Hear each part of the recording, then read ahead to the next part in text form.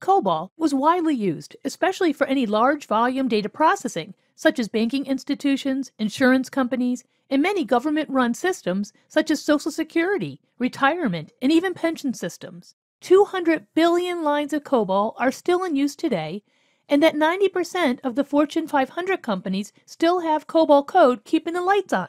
Currently, many of the Cobol programmers from the 70s and 80s are retiring.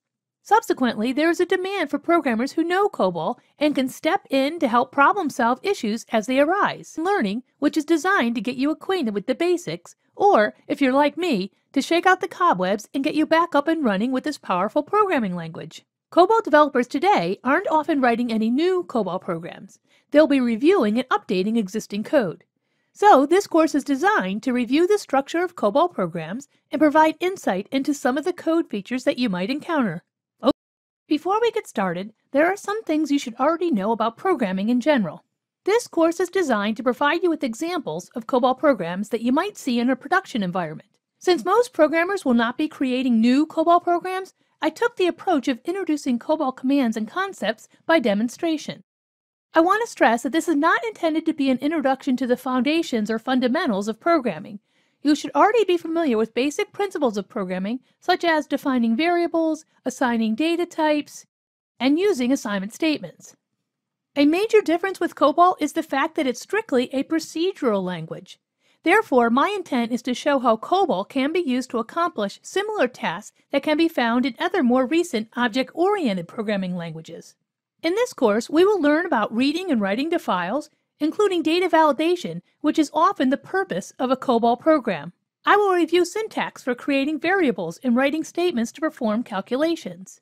Although Cobol is mainly used on a mainframe computer, there is an option available that allows us to simulate that environment on a personal computer. If you plan to use a personal computer for your Cobol programming and you want to use GNU Cobol, which was formerly Open Cobol, which is a free Cobol compiler, I've included movies that walk you through a sample installation. For this course, I'm going to be using a Windows machine, so I will start by installing WSL. WSL stands for Windows Subsystem for Linux, and I'm going to use the Linux installation Debian to set up my environment. Next, I will use Visual Studio Code as my code editor, which comes with a WSL extension and additional Cobol extensions for code formatting. So the good news is that you don't need access to a mainframe computer to complete this course, but you will have to install some type of Cobol compiler. For this course, I chose GNU Cobol. In Cobol, it's important to understand how programs are run. Programs are run using JCL, a job control language. The JCL is a name for the scripting language that's used on IBM mainframes operating systems to instruct the systems on how to run a batch job or how to start an online subsystem. More specifically, the purpose of JCL is to say which programs to run, using which files or devices for input and output, and at times also indicate whether or not there are additional conditions that might require you to skip a step. In a mainframe environment, programs can be executed in batch and online mode. An example of a batch system can be processing the bank transactions through a VSAM file and applying it to the corresponding accounts. An example of an online system can be a back office screen used by staff members in a bank to open a new account. In batch mode, programs are submitted to the operating system as a job through a JCL, a job control language. This course is not going to delve into the use of JCL since I'm using the GNU Cobol installed on a personal computer. But for more information on JCL, check out this link to the IBM Knowledge Center. This site has lots of information about JCL and its uses. In order to write, compile, and execute code in Cobol, in the past you needed a very large computer. I mean large, as big as a room in your house, also called a mainframe computer, such as an IBM 360. Fun fact, that was the first type of computer that I worked on way back in 1984. The good news for us is that there are now emulators that can help simulate these actions on a personal computer. This will make our life a lot easier.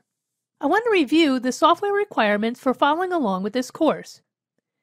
You are welcome to use other products, but I've chosen to use a combination of a Windows Subsystem for Linux, WSL, which you see here, Debian, which will be used to create the actual Linux installation, GNU Cobol, which is formerly Open Cobol.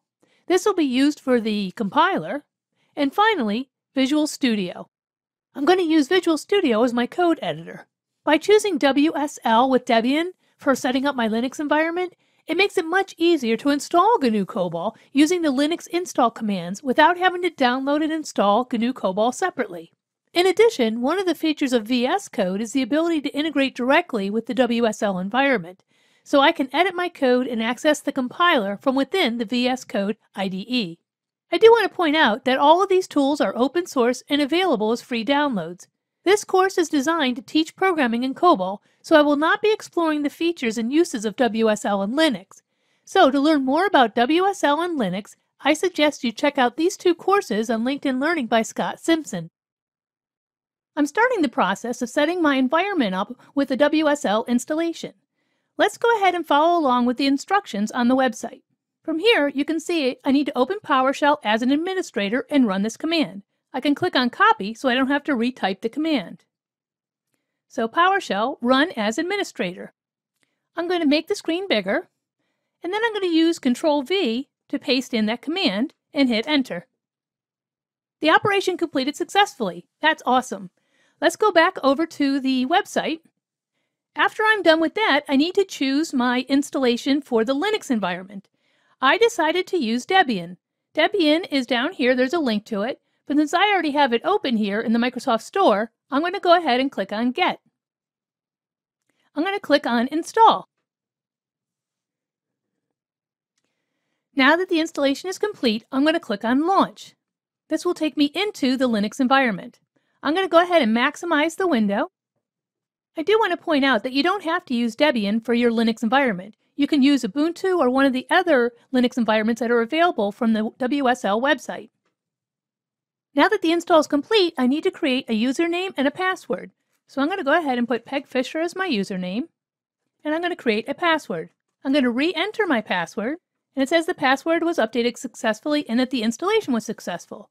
To make sure that I have all the updated information for my Linux environment, I'm going to run an update before I actually download my GNU Cobol. So I'm going to use a sudo command, apt update, and I'm going to hit enter. I'm going to enter my password again, and the update is done. That's fantastic. The next thing I want to do is run an upgrade as well. As you can see, there are some items that need to be upgraded. First, I'm going to clear the screen. Now that I've finished the update, let's go ahead and run the upgrade. But this time, I'm going to do sudo space apt-get space upgrade. Awesome. I'm going to go ahead and type in clear again. Now that WSL is installed, and my Debian version of the Linux environment is up to date, now I want to go ahead and install GNU Cobol. I'm going to use Linux to go ahead and retrieve the most recent version of GNU Cobol. So I'm going to use sudo again, apt-get space install GNU Cobol. And I'm going to hit enter. I'm going to say yes to continue. Awesome, this is great news. So it looks like GNU Cobol is now installed, so now I can compile my Cobol programs within the Linux environment. At this point, we now have our Linux environment set up on my Windows machine using WSL, a Windows subsystem for Linux, and we've installed the GNU Cobol.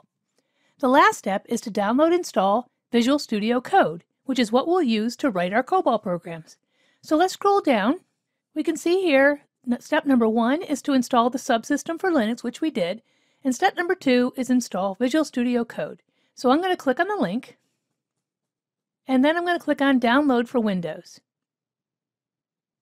I have a pop-up window that says, do I want to run this or save this? I'm going to go ahead and click Run.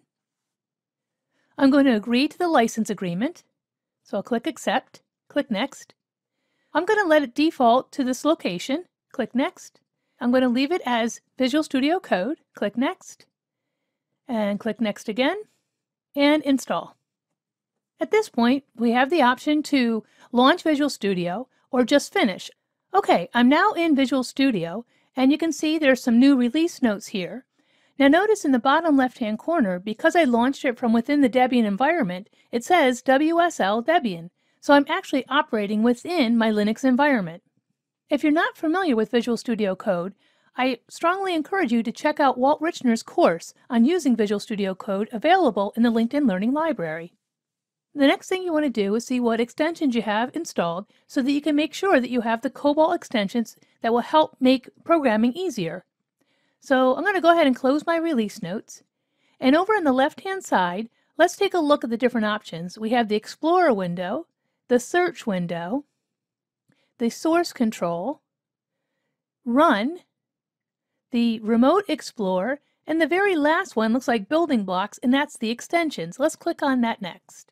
Now, even though I just reinstalled Visual Studio Code, you can see that some of the Cobol themes have already been downloaded and are available for use within Visual Studio Code. If you don't have these, go ahead and download them from the marketplace.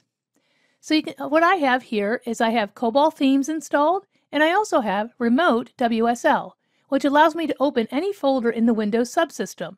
So it states reload required. I'm going to go ahead and click on that. Okay, now I have Cobol themes from BitLang, as well as WSL, as well as Cobol 6.7.2, which provides IntelliSense, highlighting, and code snippets. The good news is we're now ready to start programming in Cobol. So I'm going to go ahead and close extensions by just clicking on it again. And from the very top, I can do File, New File. And I now can start to program in Cobol. Let me go ahead and save this as a Cobol program. So I'll do Save As. And you might want to change the directory. So I'm going to go ahead and just type in test.cob for Cobol and click OK.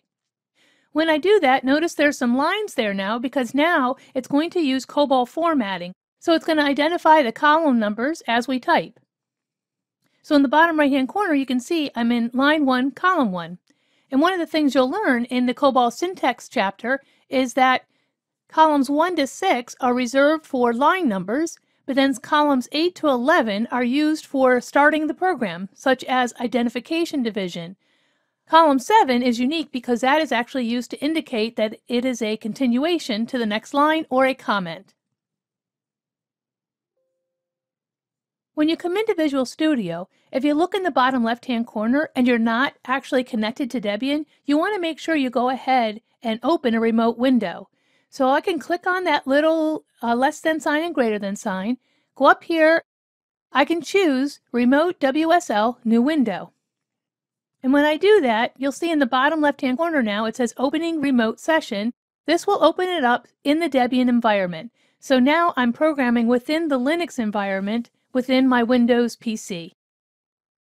If you're new to Cobol, the syntax might seem quite different from other programming languages such as Java, C++, or even Python.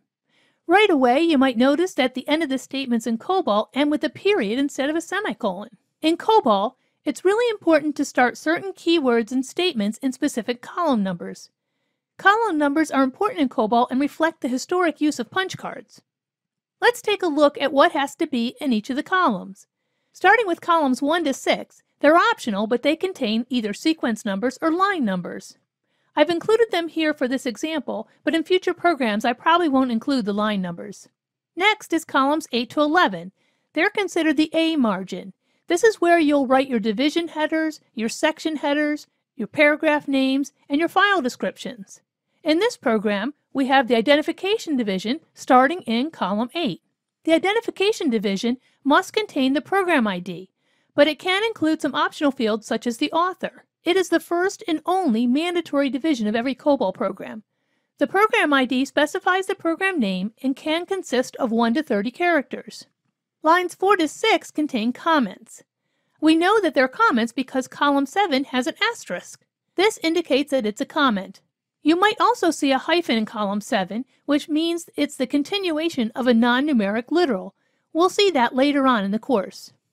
So let's quickly review the remaining statements in this small program for Hello World. Line 7 is the environment division, which must start in column 8. Line 9 is the data division, the same thing, it must start in the A margin. The procedure division on line 11. Then we have the first paragraph name on line 12. The paragraph name 0100-start-here. We have display world on line 13. Notice that starts in the B margin, which again is columns 12 to 72. And finally, the last two statements, stop run and end program, also start in the A margin. The end program is optional. If it's omitted, the program ends when there are no more lines of code. As we work through the course, I will continue to introduce additional syntactical elements. Now that we have a little bit of the syntax and the structure of a Cobol program under our belt, let's take a look at the next step, how to compile and run our programs. To do that, I'm going to open up VS Code from within the Debian installation. So I'm going to go ahead and click on the Start a Search, type in Debian, and I'm going to launch my Linux environment. I'm going to maximize the size of the window. So within Debian, I'm going to actually launch VS Code by typing in code space dot and hit enter. By launching VS Code from within the Linux environment, it automatically starts the remote connection. Notice in the bottom left-hand corner we have our WSL Debian. My Hello World program already opened up, and on the right-hand side I have my terminal window. If you needed to open your file, you can go to File, Open. What I've done is I created a folder on my C drive. So let me click on Show Local. Here's my C drive, and you can see I created a folder called Cobol, and in there, Chapter 01, CH01. This is where you'll find the exercise files for this course. And I'm going to start with the Hello World. On the right-hand side in our terminal window, this is where I can access the GNU Cobol compiler. This will allow me to compile and execute the Hello World program. So let's go ahead and get started. The first thing I need to do in my terminal window, though, is to actually navigate to that folder. So I have to do cd space dot dot, cd space dot dot again. Now I'm going to change the directory to the C drive. Whoops, I forgot I have to mount it first. So let's go to cd space mnt. Now I can do cd space c and cd space Cobol. From here, I want to go to Chapter 1. And now, this is where I have my Hello World program. So now I can actually compile it using the compile command from GNU Cobol. So I'll type COBC, Cobol compiler, space, -x, which allows me to create an executable, and then the name of the program. So in this case, helloworld.cbl. When you're compiling, you want to specify the name of the program and the extension and hit enter. It came back with no errors, which is great, so now I can actually run the executable that was created by doing // and again the name of the program, but this time I don't want to use the extension. So just / hello world, and voila, yay! We completed the time-honored tradition of creating a Hello World program in Cobol. That's awesome. The .x option for the compiler, as I stated, creates an executable. There are many other options that you can use. I recommend that you check out the GNU Cobol Programmer's Guide for additional options. The GNU Cobol compiler takes the original source code and converts it from text to machine language. The next step, it takes the newly compiled object code and combines or links it with any previously written subroutines and any other object modules to produce the load module. And the last step is the execution of the compiled and linked module, which in our case printed out Hello World. Obtaining input from the user. It is often useful to obtain input from the user. In Cobol, we can use the display command that we already saw to display Hello World to actually prompt the user to enter information. Then we'll use the accept command to read it in. Once we read in that information, we'll print out a customized message. So let's take a look at how we would go about this. I already have a program open. I've named it obtaininput.cbl, and it basically is the same code that I had with Hello World.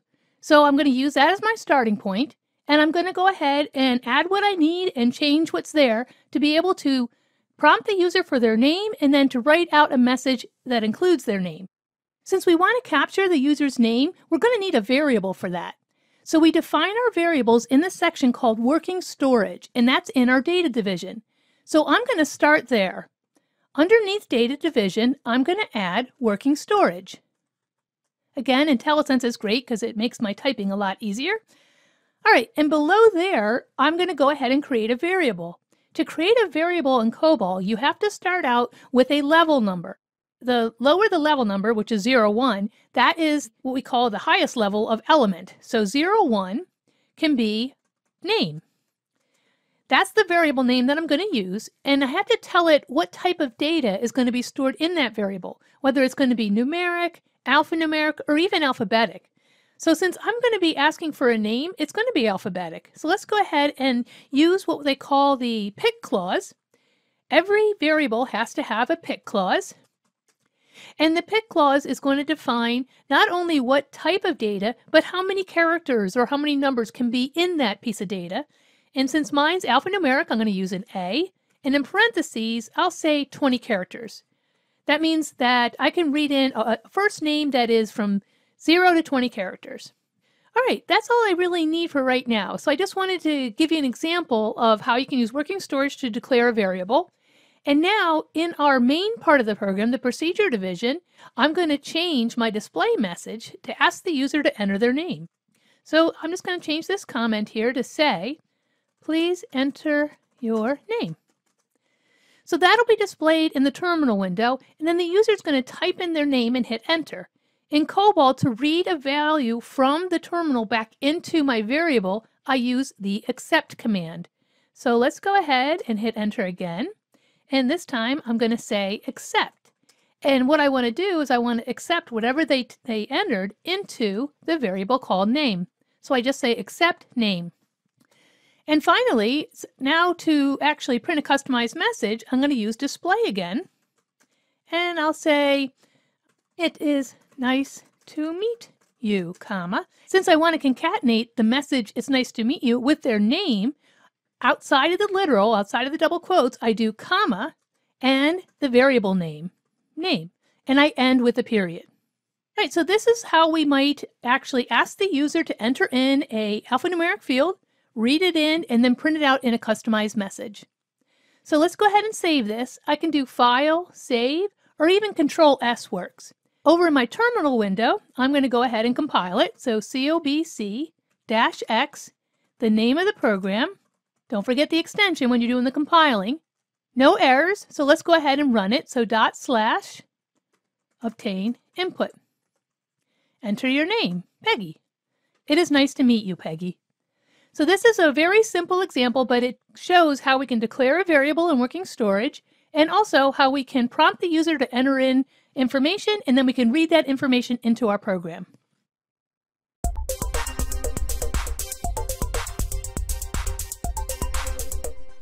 Welcome to the BMI Challenge. In this program, we're going to create a program that can calculate the body mass index of a person. For this calculation, the user must input the height in inches and the weight in pounds. In our program, we'll need variables for the height, weight, and BMI. These variables will be stored in working storage.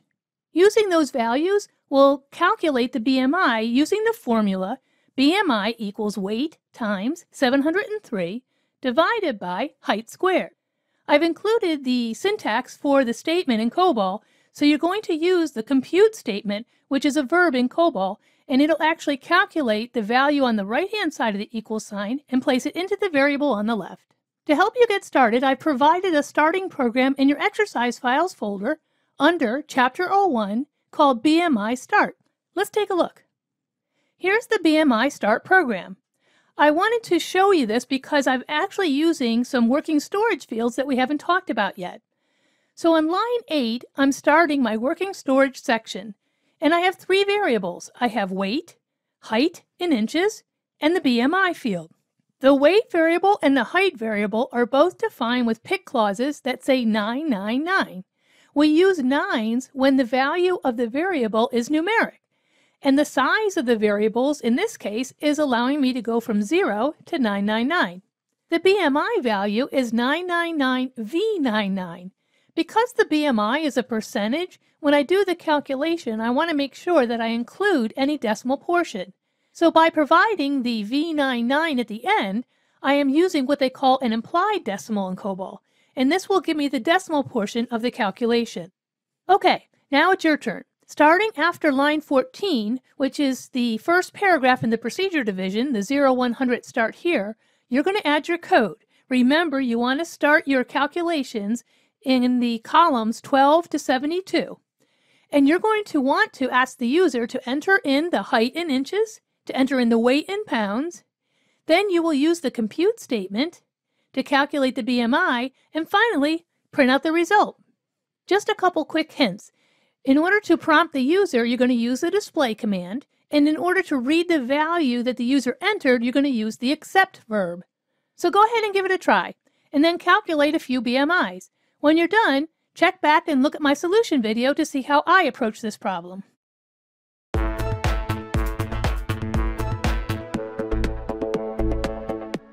Welcome back. How did you make out? I hope you were able to add the code to correctly calculate the BMI of a person using their height in inches and their weight. Let me show you how I'd approach this problem. I'm going to start by adding my code in the procedure division. Remember, we have to start in the B margin, which starts in column 12. So let me move over to column 12. 7, 8, 9, 10, 11, 12. The first thing I'm going to do is display a message. IntelliSense is really nice, and that's enabled since I added the Cobol extension in Visual Studio. So here I'm just going to say enter height in inches. Remember to include a period at the end of the statement. Let me move my mouse so you can see the line better. And I'm going to accept the value the user typed into the variable height inches.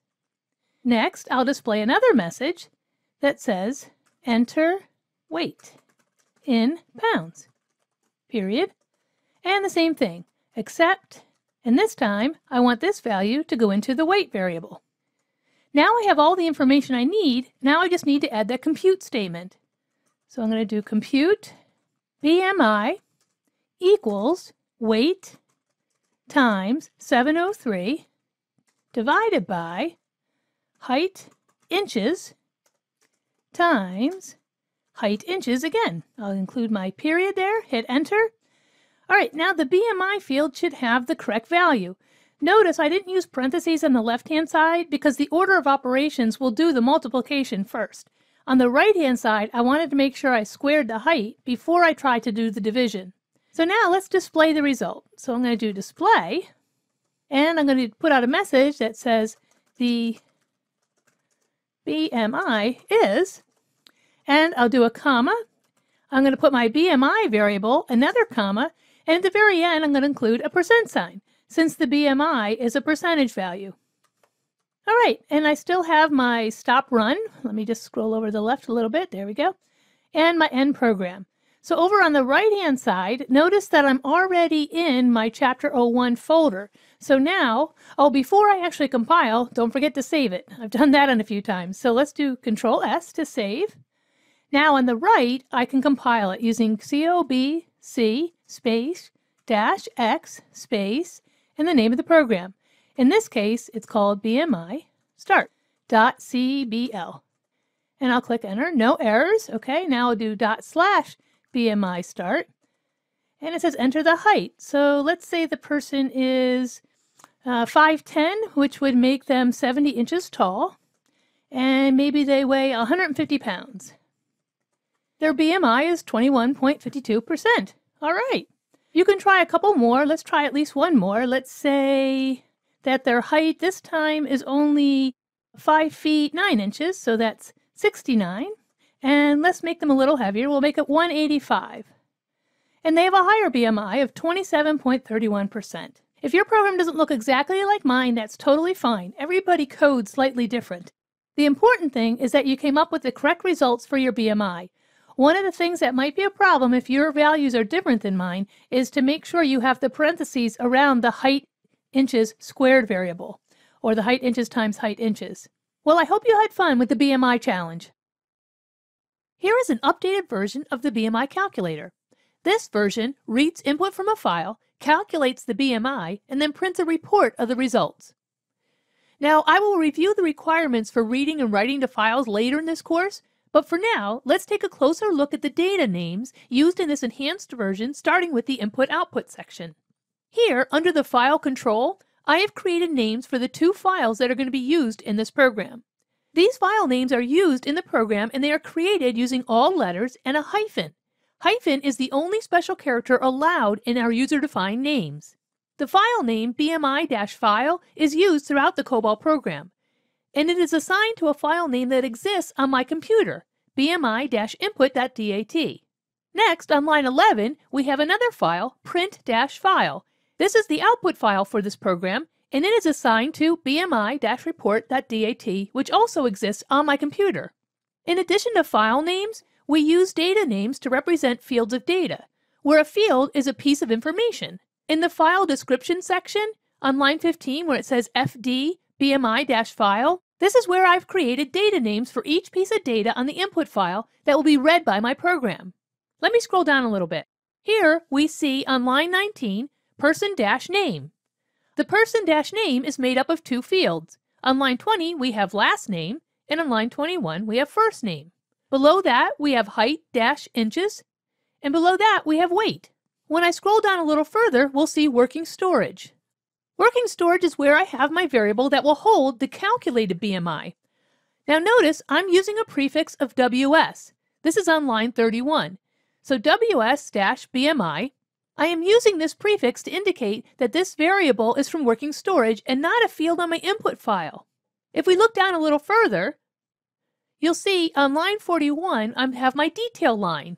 The detail line, which is used to write to my report file, also has data names that are prefixed with DET to indicate they are part of the detail for the report.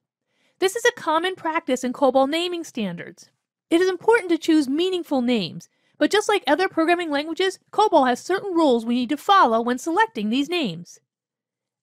User-defined names can contain letters, numbers, and a hyphen, but a programmer-supplied name may not begin or end with a hyphen.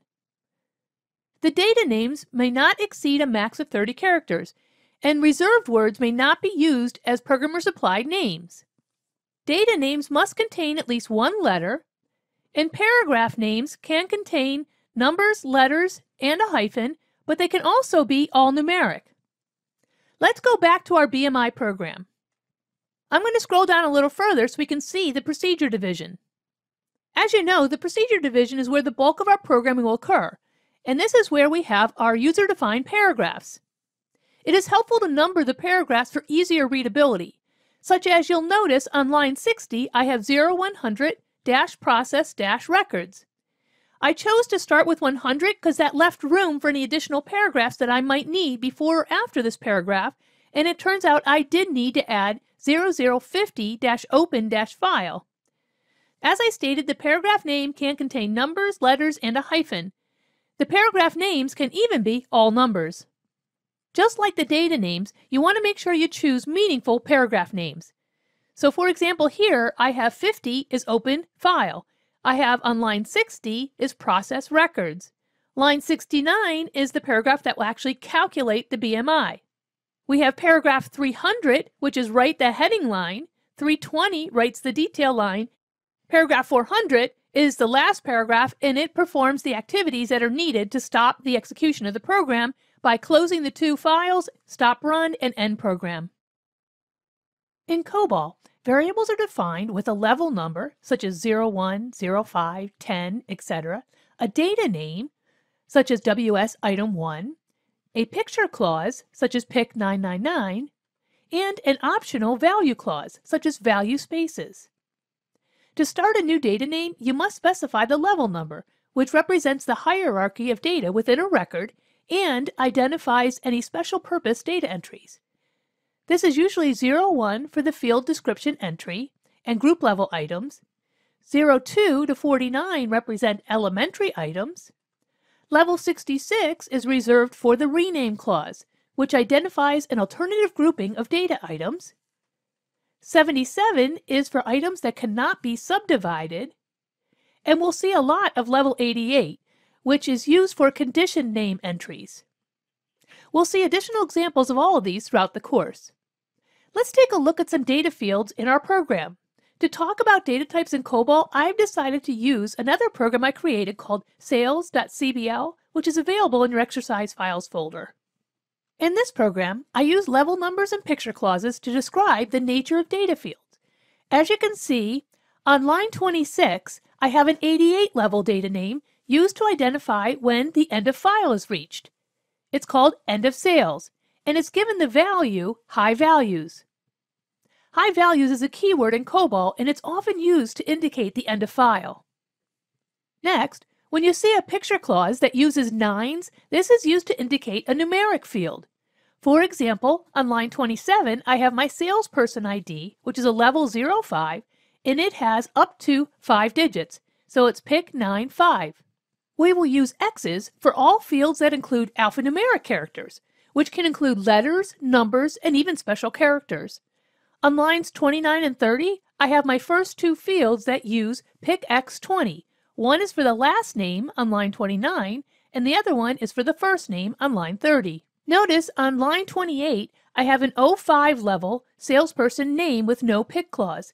That's considered a group name. Underneath are the two parts that make up the salesperson name. I can refer to the salesperson name, which will give me both the last name and first name, or I can access the individual data items within salesperson name. Sometimes you might see all A's, which means that the field is strictly alphabetic. The size of the data field is also very important. You want to make sure to use an appropriate size for each data field.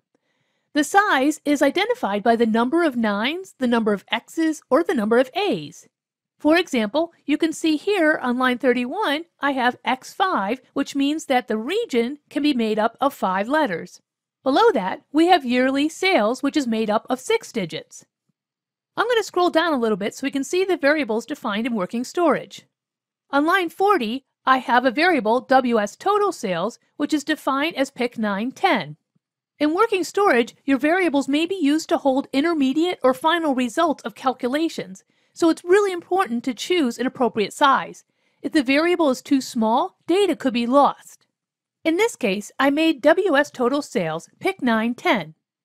It's used to keep a running total of all the sales read in from each salesperson's record. If the size is too small, it might misrepresent the total sales. Starting on line 48, we see the heading line used for my report, as well as line 57, which is the detail line. Did you notice the filler entries for the report record definitions? Filler is a keyword, and it's used to define a field that is not referenced anywhere else in the Cobol program. It represents a placeholder. In addition to the name and picture clause for the size, each data variable can also have a value clause, which is another keyword, such as value spaces, or value zeros, which you see here in lines 43 to 46. The value clause initializes the contents of a data name within the working storage section. On line 50, we see a value clause that specifies salesperson name. This is a literal that is used for the heading line in this report. Finally, when creating reports, the picture clause has additional values that can be useful to format the output. They are called editing characters. We'll take a look at those later on in another movie. It was a common practice in the 1980s to store numbers in what they call a packed decimal format to save space on a file. In Cobol, we use the data usage clause comp3 to indicate a packed decimal. Packed decimal format means that each byte of storage, except for the low order byte, can contain 2 decimal numbers. The low order byte contains 1 digit in the leftmost portion and the sign, whether it's positive or negative, in the rightmost portion. Here's an example representing the decimal number 21544. You can see it only takes up 3 bytes, which saves a lot of space. By using comp3, we were able to compress numeric fields into roughly half their size. This is especially useful in situations where we had to add a field to an existing file and there wasn't much space left to play with. If you convert an existing field to comp3, you have additional space for other values. Comp3 is also used to avoid rounding issues that can occur when binary numbers are used to represent decimal fractions. This is especially important in systems that process large volumes of financial transactions, such as banking, credit card services, etc. Comp3 or packed decimal fields is a carryover from the days when only mainframes existed and memory and disk space were vital and very expensive. If you think about it, one could almost save half the space if the record contained mostly numeric data. When you specify comp3, you're generally asking the compiler to implement any arithmetic operations as decimal arithmetic, as opposed to using the binary arithmetic operations that are inherent in today's computers. Let's switch back to the VS Code editor and change the working storage field that we use for calculating the total sales. As you can see, on line 40 is where we have our working storage total sales, which right now is taking up a value of pick 910. We can change that to comp3 to reduce the size of the memory that is required for this variable. But before we make the change, let's run the program to see the total sales. So I have my terminal window open on the right. I'm going to go ahead and compile the program, COBC, -x, use the name of the program, it's called sales.cbl, and now I'm going to actually execute it, /sales. And now I need to open up the file. Since this is writing to a file, I don't have anything to display. So I'm going to open up my report file. And it's called salesreport.dat. Notice, here's the total on line 14. Not formatted very well, but you can see it is quite a large number. It is 1,779,400. Let's go back over to our sales.cbl. Now, when we update the field to add the comp3 usage, it shouldn't change any of the information, but internally we will be saving space, and large programs can run more efficiently. So I can just change this total sales to add comp3. This time, I'm going to go ahead and compile the program again. Now I'm going to run it. As I stated, it shouldn't change anything, but it's a good idea to check. So let me open up salesreport.dat, and you can see it's still the same amount, 1,779,400. In our little program, the comp3 is not making a big difference, but if you have a whole lot of transactions, it will definitely increase the speed of running your program as well as save on memory. In addition to comp3, you might see other usage definitions such as comp1, comp2, etc., but the most common is comp3. In Cobol, we can have both numeric and non-numeric literals, where a literal is an exact value or a constant. The rules for numeric literals include a numeric literal can be up to 18 digits long, it can begin with a leading or leftmost plus or minus sign, and it can contain a decimal point, but it may not end with a decimal point. A non-numeric literal is enclosed in apostrophes or quotation marks as specified by the compiler. And finally, a non-numeric literal may contain anything, including spaces, numbers, and even reserved words, but it cannot contain another apostrophe. In addition to literals, Cobol also have something called figurative constants, and they're reserved words that name and refer to specific constant values. Here are some of the more commonly used figurative constants. We have high values and low values. We've already seen high values as an indicator to indicate the end of file. We can use 0 or zeros, we can use space or spaces, and we can use quotes. Let's go back to our sales program to see how we can add a numeric literal. We've been asked to update our program to allow us to print out a commission value for each of the sales representatives. So we'll need to include a commission rate, which will be a numeric literal. From there, we'll calculate the commission amount, and for now, I'm just going to display the amount using the display command to the console. Let's start by adding the commission rate into our working storage section. Since we're going to have more than one variable for working storage, I'm going to change this WS total sales to add a group item, and I'm just going to call it WS fields. And then I'll have the WS total sales as an elementary item underneath my group item. So now what I need to do is I need to add a variable WS-commission rate. Since the rate is probably going to be a decimal value, I'm going to go ahead and give it a pick clause of V99, but now here's where I can give it a numeric literal, a value of 0.03. All right, next I need to have a variable to hold the commission amount once I calculate it, so I'm going to do WS-commission AMT. I need to make sure this is big enough to hold the commission amount, so I'm going to do pick 910, but I'm going to make it a comp3 as well. That way I'll save some space. All right, I have the variables that I need. Now I just need to update the procedure division to calculate the amount of each commission. You might have noticed here, though, in the working storage section under WS region sales, I'm using some of the figurative constants of value zeros. On line 52, I use value spaces, and there's also the non-numeric literal of salesperson, region, and yearly sales. Okay, let's scroll down to the procedure division. I'm going to go into the process records paragraph, and right below the move yearly sales to the detailed yearly sales, I'm going to add my code to actually compute the working storage commission amount. So I use the compute verb, WS amount, and the amount is going to be equal to the WS commission rate.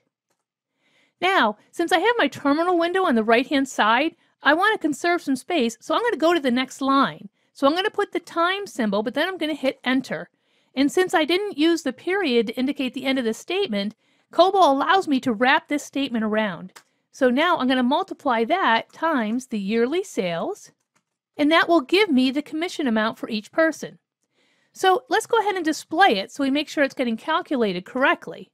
So I'm going to do display. I'm going to display the first name of the salesperson, comma, a space to make sure that the number is not right up against to their name, and finally the WS commission amount.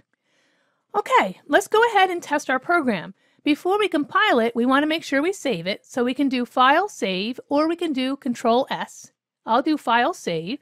On the right-hand side, I need to compile it, so COB C-X, and notice I did name this Sales with Commission, so I don't confuse it with just my regular sales program, .cbl. Okay, now I can run it, so /sales with commission, hit enter, there we go. Okay, so now we see that the commission's printed out for each of our salespeople. We have Peggy earning $2,550 all the way down to Jung Woo, who earned $27,015. In the example programs so far, such as this sales.cbl, we've seen how to use the picture clauses to format input and working storage fields. But one of the major uses of Cobol is its ability to write reports. In this example program, we did have a report that included a heading line, a detail line, and a total line. But let's take a look at the report that got produced. I'm going to open the report in my exercise files folder under Chapter 2, and it's called salesreport.dat. As you can see, there's no formatting for the numeric portion of the report, and it's actually kind of hard to read. If I wanted to, at a glance, say what was Patty Schilling's yearly sales, it's very difficult to actually read the numbers, but it looks like 123,000. Also, on line 14, there's this random number. It's not even evident that that is the total sales for all of the salespeople. So this is actually a very poorly formatted report. Let me show you what this report looks like with some formatting. So again, in my Chapter 2 folder, I'm going to open up edited salesreport.dat. I think you'll agree that there's a huge difference in the readability of this report. First of all, I've separated out my column headings, so it's easier to see the report data versus the column heading. I've included a date on the top right-hand corner that indicates the date the report was written. I've also included floating dollar signs and commas in the yearly sales fields. On line 15, I've added the words grand total, so I now know what that number is. And I've also included the fixed dollar sign and check digits in the grand total. These are a few of the editing characters that you can use in Cobol. Let's take a look at the list of all the editing characters. Starting in the top left-hand corner, I start with a capital Z. A capital Z in the pick clause indicates a zero suppression.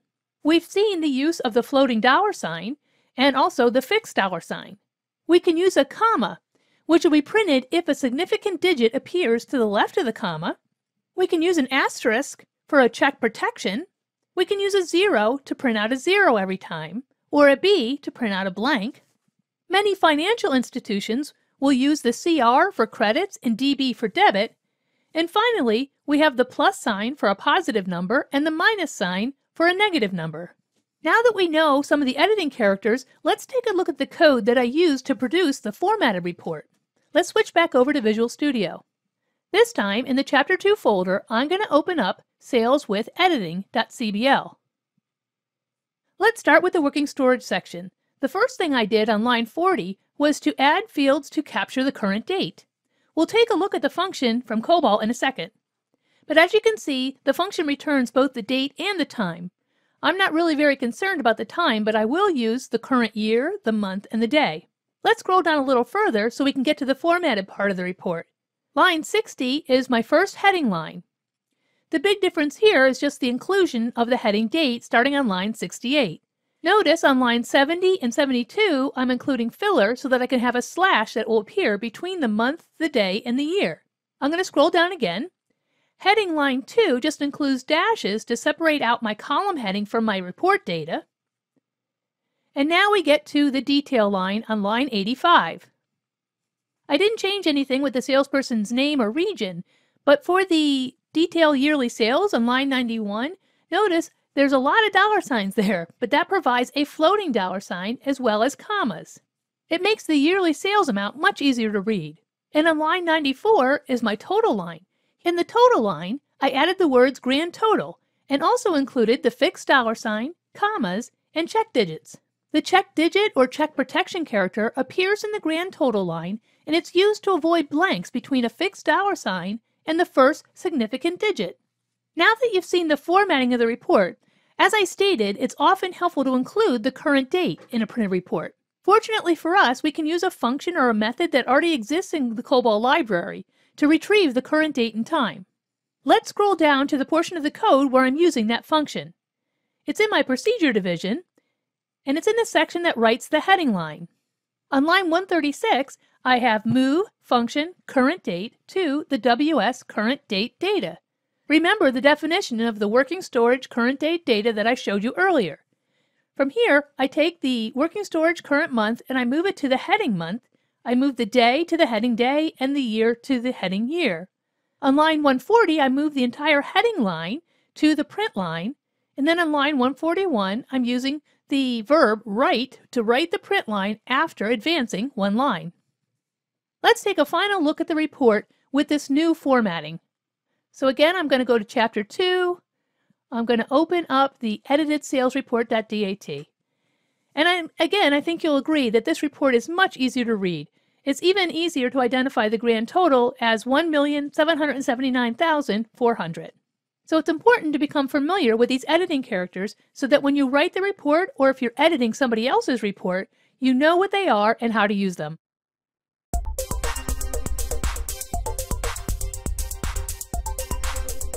Welcome to the next challenge. For this challenge, we're going to be creating a commission report. You can start with the Sales with Commission Cobol program that's in the Exercise Files folder under Chapter 2. The first change we'll make is the commission rate. We're going to change it from 3% to 5%.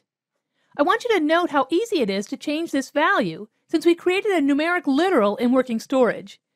This way, you don't need to search the entire procedure division to look for instances of the commission rate.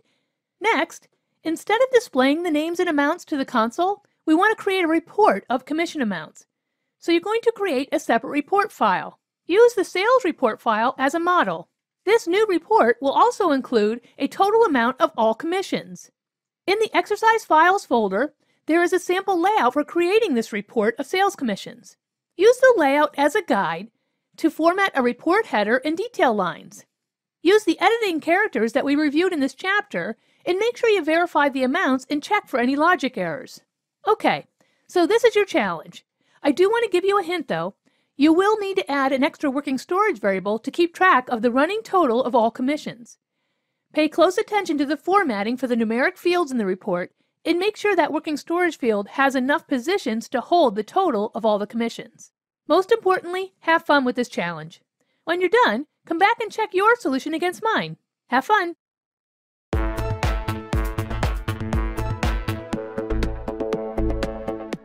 How did you make out with this challenge? Remember, just like everyone uses language a little differently, every programmer writes code in a slightly different manner. I'd like to show you my solution. It's available in your Exercise Files folder under Chapter 2, and it's titled Sales Commission Solution.cbl. I'm going to highlight the changes that I made to the original sales program. Starting with, right here in the File Control section, on line 20, I'm adding the new report that I need to create, so I have Select Commission Report, and I'm assigning it to the file name commissionreport.dat. Remember, that's the name that will be on my computer. Let me scroll down a little bit. In the File section, I need to give this file a file definition. Since this file will contain a report, I really only need to define one group item. So on line 41 is my file definition for the commission report, and on line 43 is the group item that's just commission print line, and it has 132 characters. That's pretty standard for any report. All right, let's scroll down to working storage.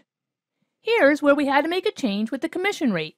As I stated, it was pretty easy, because on line 48 it was 0.03, and I just changed it to 0.05. I didn't have to search for it anywhere in the procedure division. The next thing I needed to do was add a new variable, which I have on line 50, which will allow me to accumulate the total commissions for all the salespeople. All right, the next big change is in the headings. Let's scroll down again. Here I have heading line 1 and heading line 2. I use the sample report layout available in your exercise files folder under Chapter 2 to try and identify how many spaces I needed between each of the values. So here you can see I have the first name, the last name, the commission, and the commission again for heading line 1. And then below that will appear what's on heading line 2. So it'll actually put name, rate, and amount. All right, let's scroll down to heading line 3. Heading line 3 includes some dashes to separate my headings from my data in the report. And finally, if I scroll all the way down to line 118, this is the commission detail line. This is where I'll actually have variables that will represent the first name, the last name, the rate, and the commission amount. A couple things to point out here. On line 124, I have a decimal point in front of my 99. Remember, that's an editing character that will always print a decimal point in front of the number. On line 125, I have a filler that prints out a % sign. And then finally, on line 27, I'm using the floating dollar sign to make sure that I print out a dollar sign next to the commission amount. In the commission total line, which starts on line 129, I actually have the words total commissions that will print out, as well as the total commission value, which again has floating dollar signs. All right, the procedure division is next. Let's scroll down. One thing that is easy to forget in the procedure division is to make sure that you open up your file, and you need to open it as output. So since I already had open output print file, I'm just going to add the commission report. Next, when I process each sales record, that's where I'm going to calculate the commission and write out the detail line for each of the salespeople. So let's scroll down. On line 156 is where I'm computing the commission amount. 158, I'm adding the commission amount to the total commission, and then I'm going to move the first name, last name, rate, and amount to my output line, and I'm going to write the commission line. When I'm all done processing the sales file, let me scroll down, and right below my end perform in this paragraph, I'm writing the total line, which is the total line for all the salespeople, and I'm also calling a new paragraph to write the commission total line. I decided to write the heading line for the salespeople and the heading line for the commission report in the same paragraph. So on line 172, where I have my paragraph 0110, I have right heading line.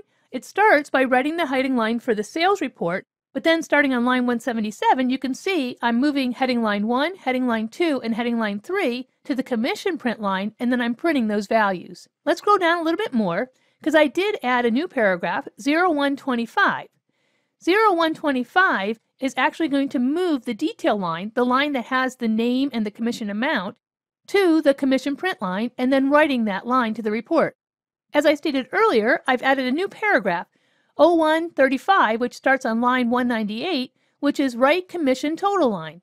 Here, I move the total commission to the total commission field on the print line. I move the total line to the commission print line, and then I write the print line after advancing 2 lines. Scroll down a little bit more. In the stop run, again, don't forget to close your commission report.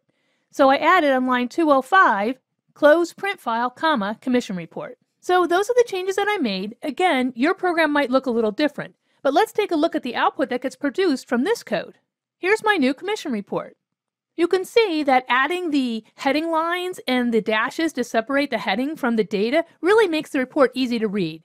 I have all the names lined up. Right now, everybody earns the same commission rate of 0.05%, and I have the commission amount. That floating dollar sign and commas definitely make a difference in the report.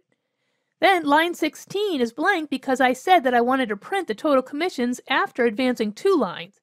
So line 17 says total commissions, and it has the total, again with floating dollar signs and commas. I hope you had fun with this challenge. And if your output is slightly different than mine, that's totally fine, as long as it's easy to read and you verified all the data. Again, making sure especially to watch out for any overflow and make sure your variables are big enough to hold the total commission. You might have noticed that Cobol is kind of a wordy language. As a matter of fact, Cobol uses the English grammar word verb to describe the commands available for performing tasks in Cobol. We've already seen several of these verbs, such as open, close, read, and even compute. For this video, I have a new program that I want to use as our guide. It's called salesdatavalidation.cbl, and it's available in the exercise files folder under Chapter 3. Because Cobol normally processes extremely large amounts of data records, it's often necessary to run any input files through a validation program first, to make sure all the records are valid. In this program, I'm reading the sales.dat file, which is similar to the one we used in Chapter 2. But in Chapter 3, I have a copy of that file where I've made some changes to the incoming data to make sure some of the records are invalid. This program then checks each input record field for validity and then writes the good records to a new file for subsequent processing. This was a common practice in Cobol programming. The program also creates an error report identifying any bad records from the file that need to be fixed and processed during the next run of the program. Before looking at the verbs in this program, let's take a quick look at the error report so you can see what I mean. In the error report, you can see the first record has an invalid character in the ID. It should be all numeric, but it has the letter A. So on the right-hand side, if I scroll over a little bit, you can see it says, Employee ID was not numeric. The next record had an invalid sales amount, and finally, the last record had an invalid gender identifier. All right, let's go back over to our Cobol program. To talk about the verbs in the program, I'm going to scroll down to the procedure division, but you might want to go back and look at the working storage to see where I've added some of the error messages. In the procedure division, starting on line 122, we see the familiar verb open, where we're opening our input file, sales file, and we're opening our output files, new sales file, and error report. On line 124, I've added an initialize verb to set the working storage date to zeros. The initialize verb is used to initialize a group or elementary data item. When this is used, numeric data items are always set to zeros, and alphanumeric or alphabetic data items are set to spaces. Below that, we have the accept verb, which allows the program to get data from the operating system or directly from the user. An example of obtaining data from the operating system is the next line, accept WS date from date. Note, when you're retrieving the system date this way, it will return the value as YYMMDD format. Next, we have the move verb. The move verb is used to move data from one data field to another. It can be used with both group and elementary items. When it's used for group items, we use the move corresponding. I think it's important to mention that data will be truncated if the receiving variable of a move is too small. If the destination is too large, it will fill it with zeros or spaces. Keep this in mind when working with Cobol. Data overflow is not often captured as an error, so always make sure you allocate correct space for your variables. The last verb that I want to point out in this program is in the read sales record paragraph. Let me scroll down a little bit. In the read sales record paragraph, we have the read verb, read sales file, at end, set end of sales to true. We also have an end read, which indicates that this is the end of the statement. Some of the verbs in Cobol have corresponding end verbs. The read is one of those verbs. Another one is the if statement. You'll see if and end if. I'll point them out as we go through the course. In addition to verbs that allow you to initialize, display, accept, read and write, and move data, we also have verbs to perform calculations. Let's take a look. We'll start with the add verb. This is used to add two or more numbers and store the result in a destination variable. I've created a table with some variables to show you how it works. So I have three variables, A, B, and C. They each have a starting value of 5, 7, and 1. After executing the first statement in the table, add A to B, notice what happens. A stays 5, but B is now the result of adding A to B. It changes to 12. Next, we have add A to B giving C. This allows me to retain the initial values of A and B, but then to create a new variable C, which is the sum of A and B. The next one is a little different. It says add A space B to C. What happens here is it adds the A variable 5 plus B, which is 7, gives me 12, and it adds it to C, which was 1, and so now I have a 13 for C. Below that is add A to B space C. This time I add the 5 to the 7 and I get 12 for B. I add the 5 to the 1 in C and I get 6. And finally, I have just an example so you can see that you can just add a number to the variables. So maybe it's a counter. I can say add 1 to A space B space C, and they all get increased by 1. Next we have the subtract verb. Let's look at the format for the subtract verb. I've added another variable D because there are times where when you're subtracting you might actually have a fourth variable. So let's do the same thing. Let's look at the first row. subtract A from B. So B was 7 at the start, but after I execute that statement, it subtracts 5 and I get 2.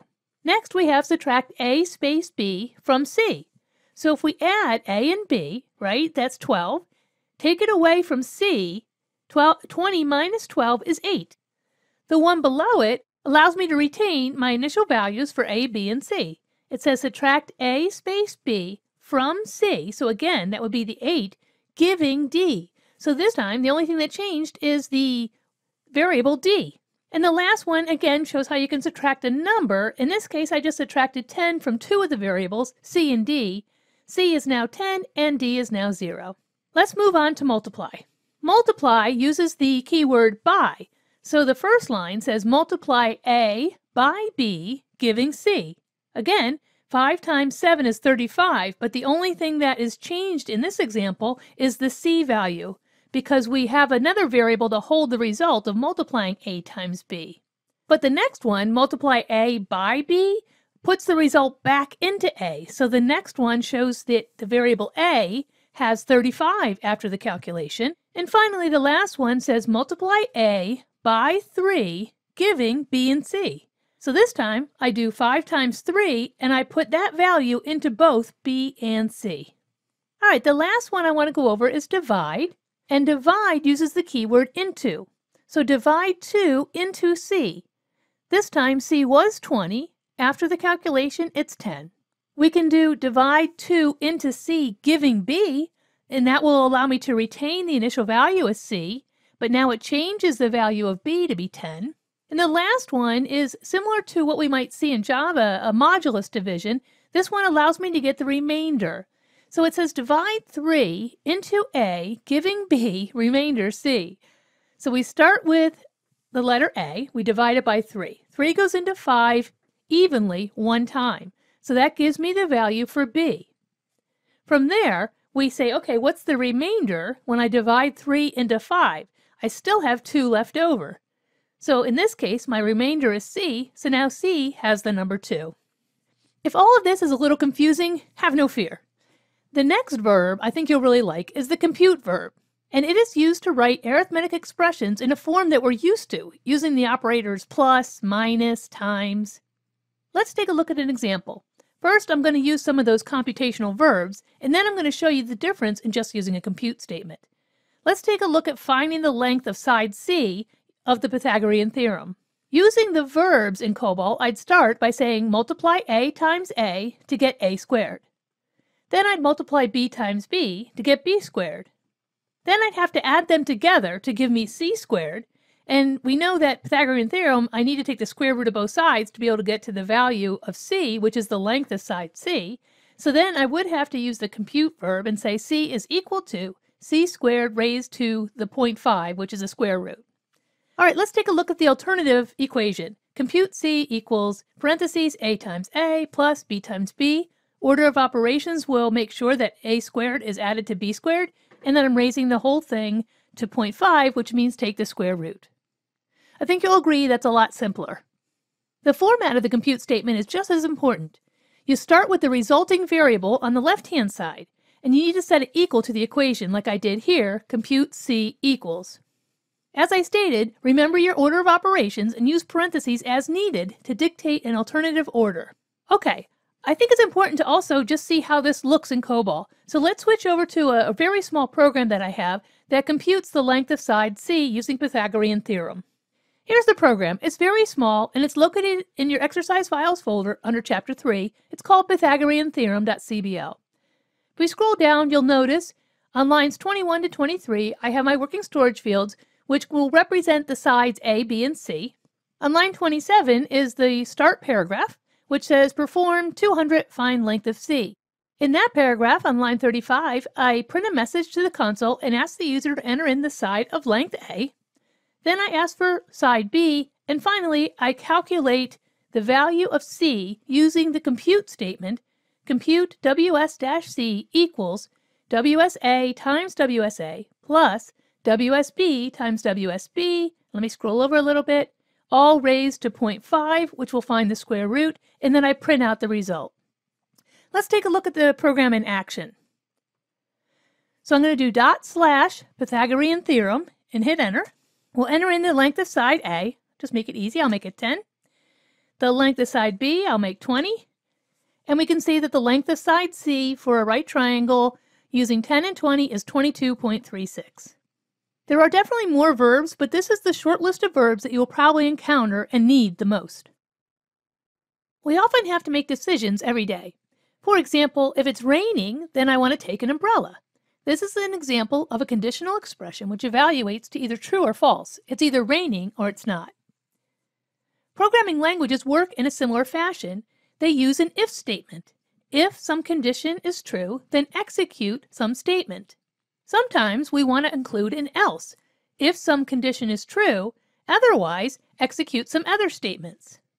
In Cobol, we don't use curly brackets to denote the start and stop of a block of code. But we can use an end verb to help identify when an if statement ends. We can use an if and an else and then an end if.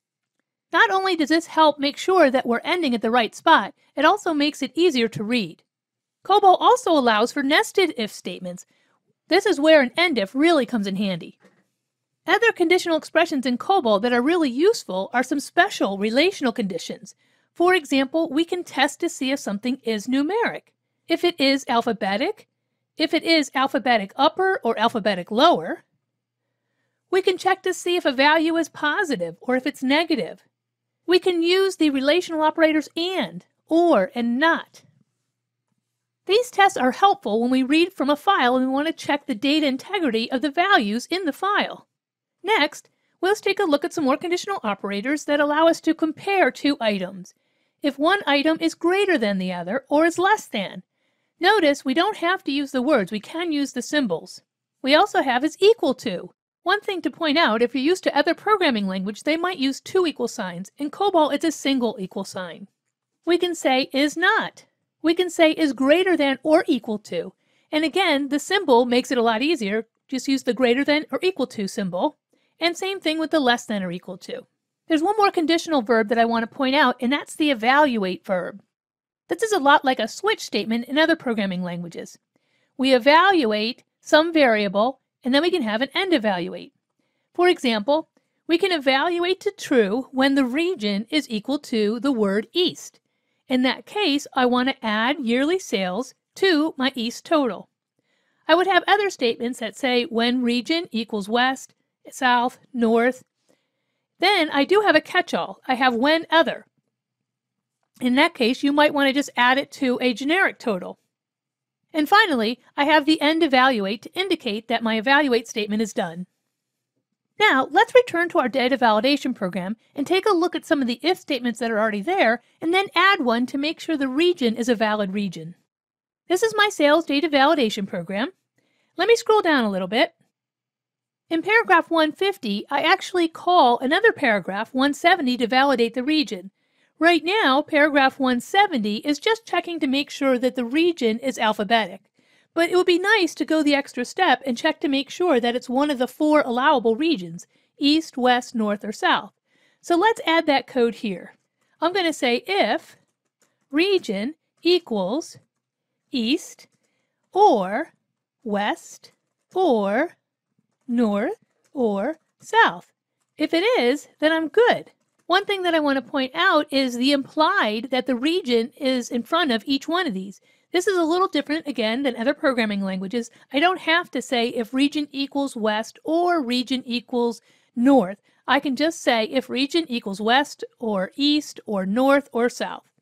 If it is, then it's valid, so I'm just going to say next sentence because I don't want to do anything.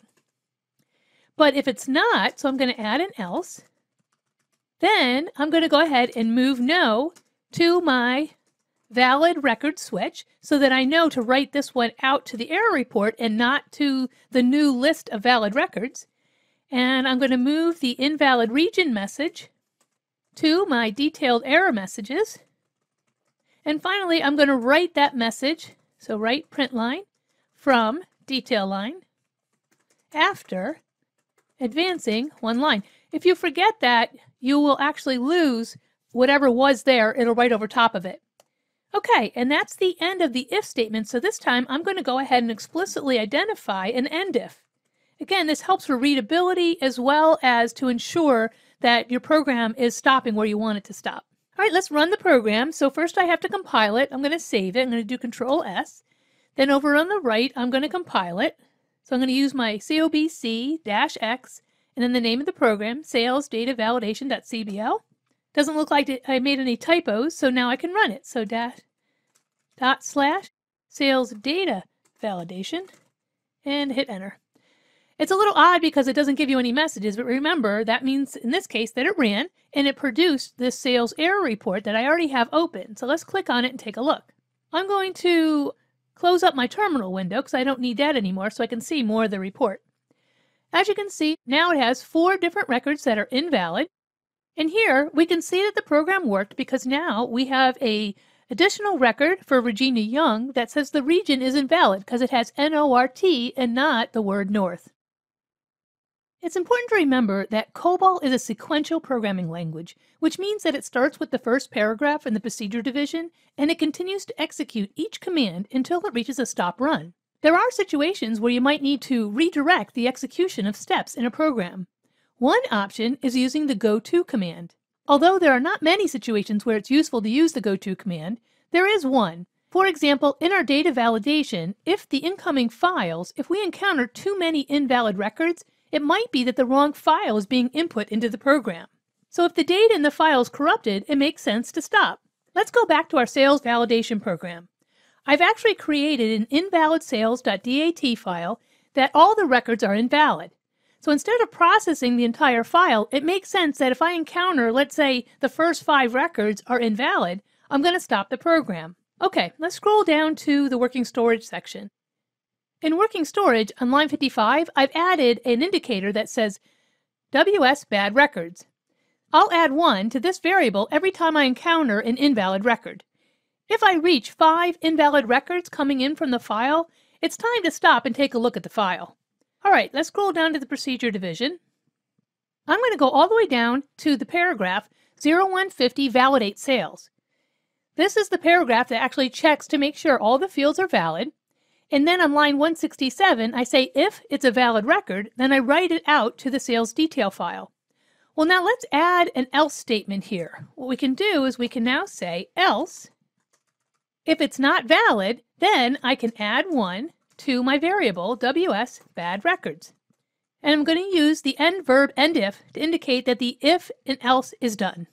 Next, now I got to check and see if the bad record is greater than 5. So I'll add another if statement that says if WS bad records is greater than 5. If it is, I'm going to display a message to the console. That way I know to look at the file. So I'll display a message that just says too many invalid records.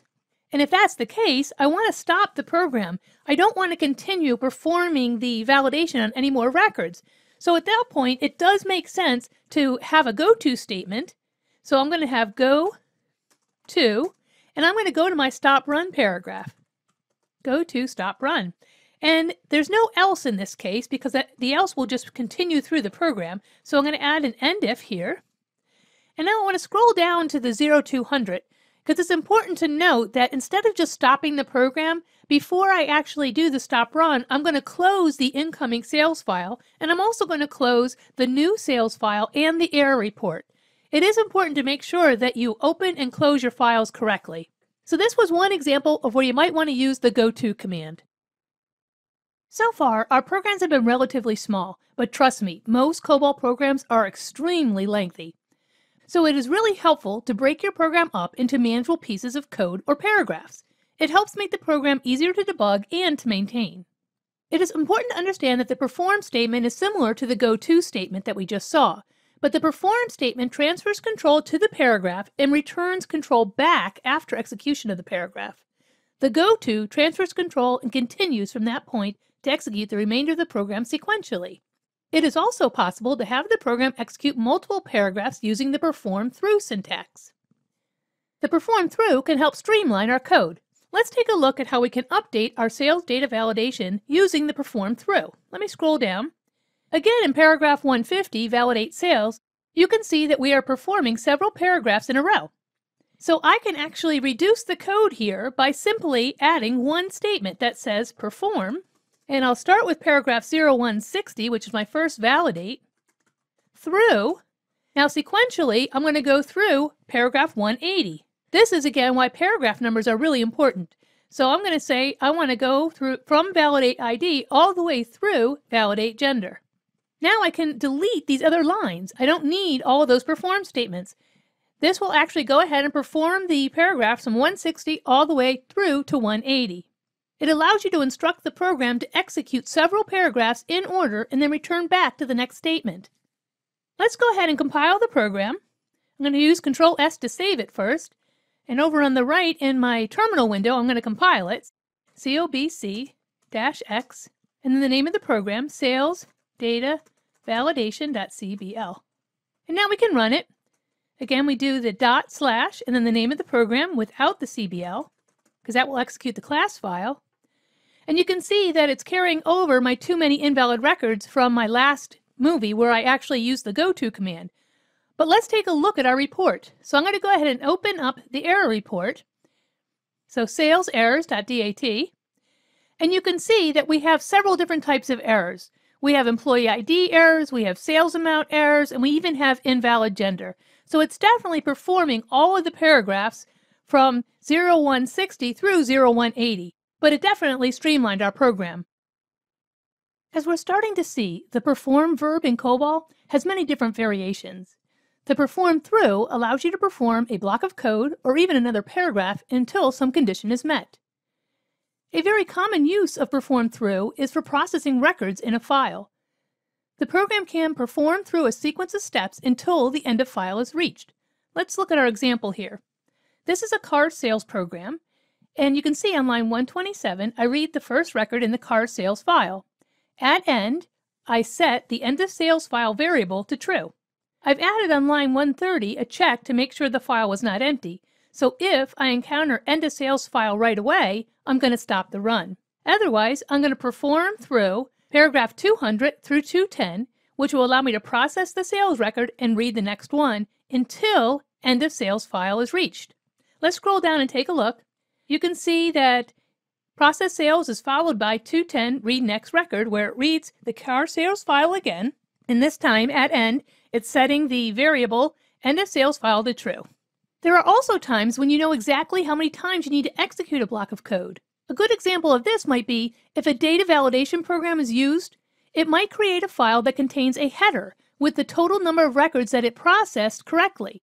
We can then make sure we process the exact number of records in the file in the actual program. Let's change our car sales program to start by reading a record header.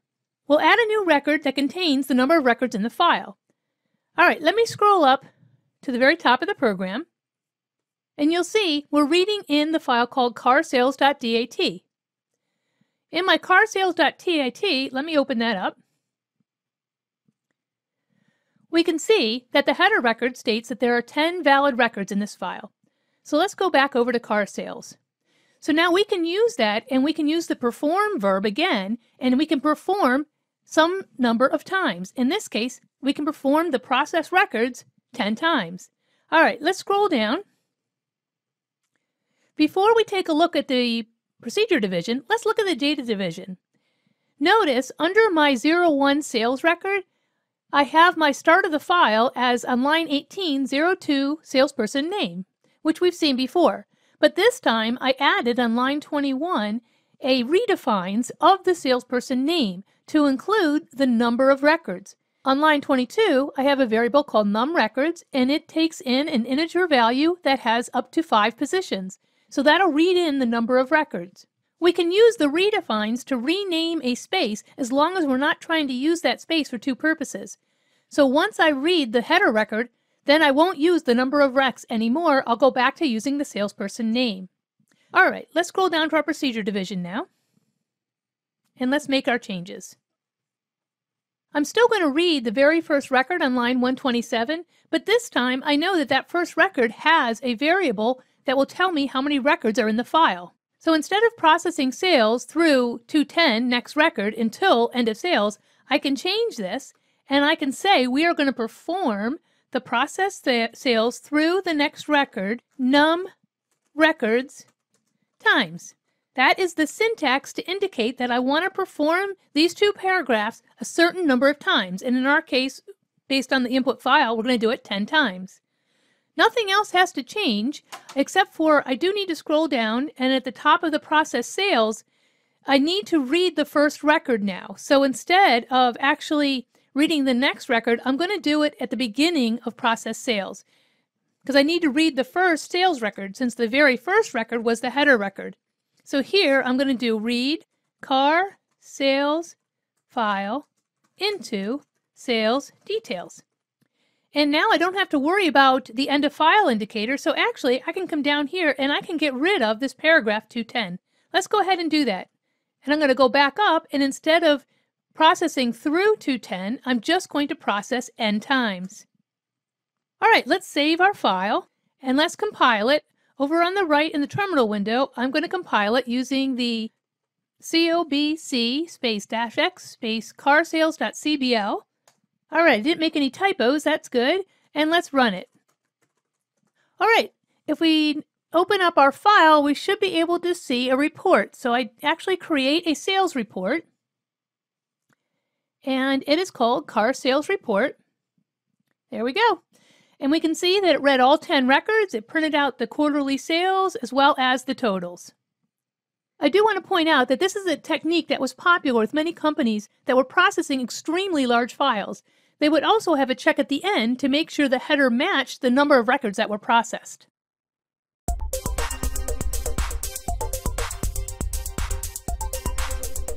Welcome to the next challenge. There's a high probability that you will encounter a situation where you have to enhance or update an existing program. This challenge is about creating a sales report. For this challenge, I have provided a starting program that reads in pet store transaction records and prints out the details and the total of all sales in the file. You can find the starter program in the Exercise Files folder under Chapter 3 labeled PetSalesChallenge.cbl. Part of the problem with the current program is that the file format was recently changed to allow the customer to purchase up to 3 items. Originally, it was just 1 item per record per customer. Another problem is that the current program only displays the report to the console window, but we need to create a report that can be printed. So you need to update the program to generate a report file. Your challenge is to convert this program into a program that can read up to 3 items for each customer, print a subtotal, and then at the end print a total of all transactions from the file. Before starting, let's take a look at the transaction file and the starter program. I'm going to switch back over to Visual Studio. Let's start by taking a look at the transaction file. As you can see, it's called petstoresales.dat. It starts with a customer ID number, followed by the last name, first name, and then the first item that they're purchasing. Let me scroll to the right a little bit. You'll see we have the purchase amount. For dog shampoo, it's $13.95, followed by the quantity. So 00001 is the quantity. This particular customer is actually also buying a dog collar. And there's the price and the quantity, and finally, they're buying dog food. And you can see some of the customers are purchasing 1 item, some are purchasing 2, and some are purchasing 3. All right, let's take a look at the starting program. There is one thing that I wanted to point out. Notice in the file section here, on line 19, you can see the way that I'm handling the 3 occurrences of the new items is I have a pet item occurs 3 times. This will allow me to be able to access each pet item separately using what we call a subscript or an index value. So take a look at the starting program and take a look at where pet item is defined. Now, let's scroll down a little bit. I don't think we've talked about how to access this type of item. In Cobol, it's a little different than C++ or C# or even Java because the first index value is actually a 1, where in most current programming languages it starts at a 0. But notice here on line 83, I say move description and I give it the subscript value or the index value of 1. And I'm moving that to the description field. I have move price, move quantity. So right now, I have this set up to just take care of the very first item. So we could run it the way it is. Let me just go ahead and compile it. And we'll take a look at what happens when it runs. Like I said, This particular version will just print everything out to the console. I must have spelled something wrong the first time. All right, I'm going to move this over so we can see more of the report. And you can see the report printed out the items, the price, the quantity, and the total. And at the very bottom, it prints out the total quantity and the total amount, which is all well and good, but it's only for the first item for each customer. So again, your challenge is to update this program to be able to read in all 3 items and also create a report. Let me show you an example of the report that I created. I'm going to move this over so you can see more of the report. And you can see that when you read that same file in, but you write a report, this is what it should look like. On line 7, I have the name of the customer, the quantity of the items they bought, and the subtotal. And if we scroll down, you'll see at the very end, I have a final quantity, a final total. Okay, I hope you have fun with this challenge, and when you're done, take a look at the solution movie to see how I solved this challenge. Have fun!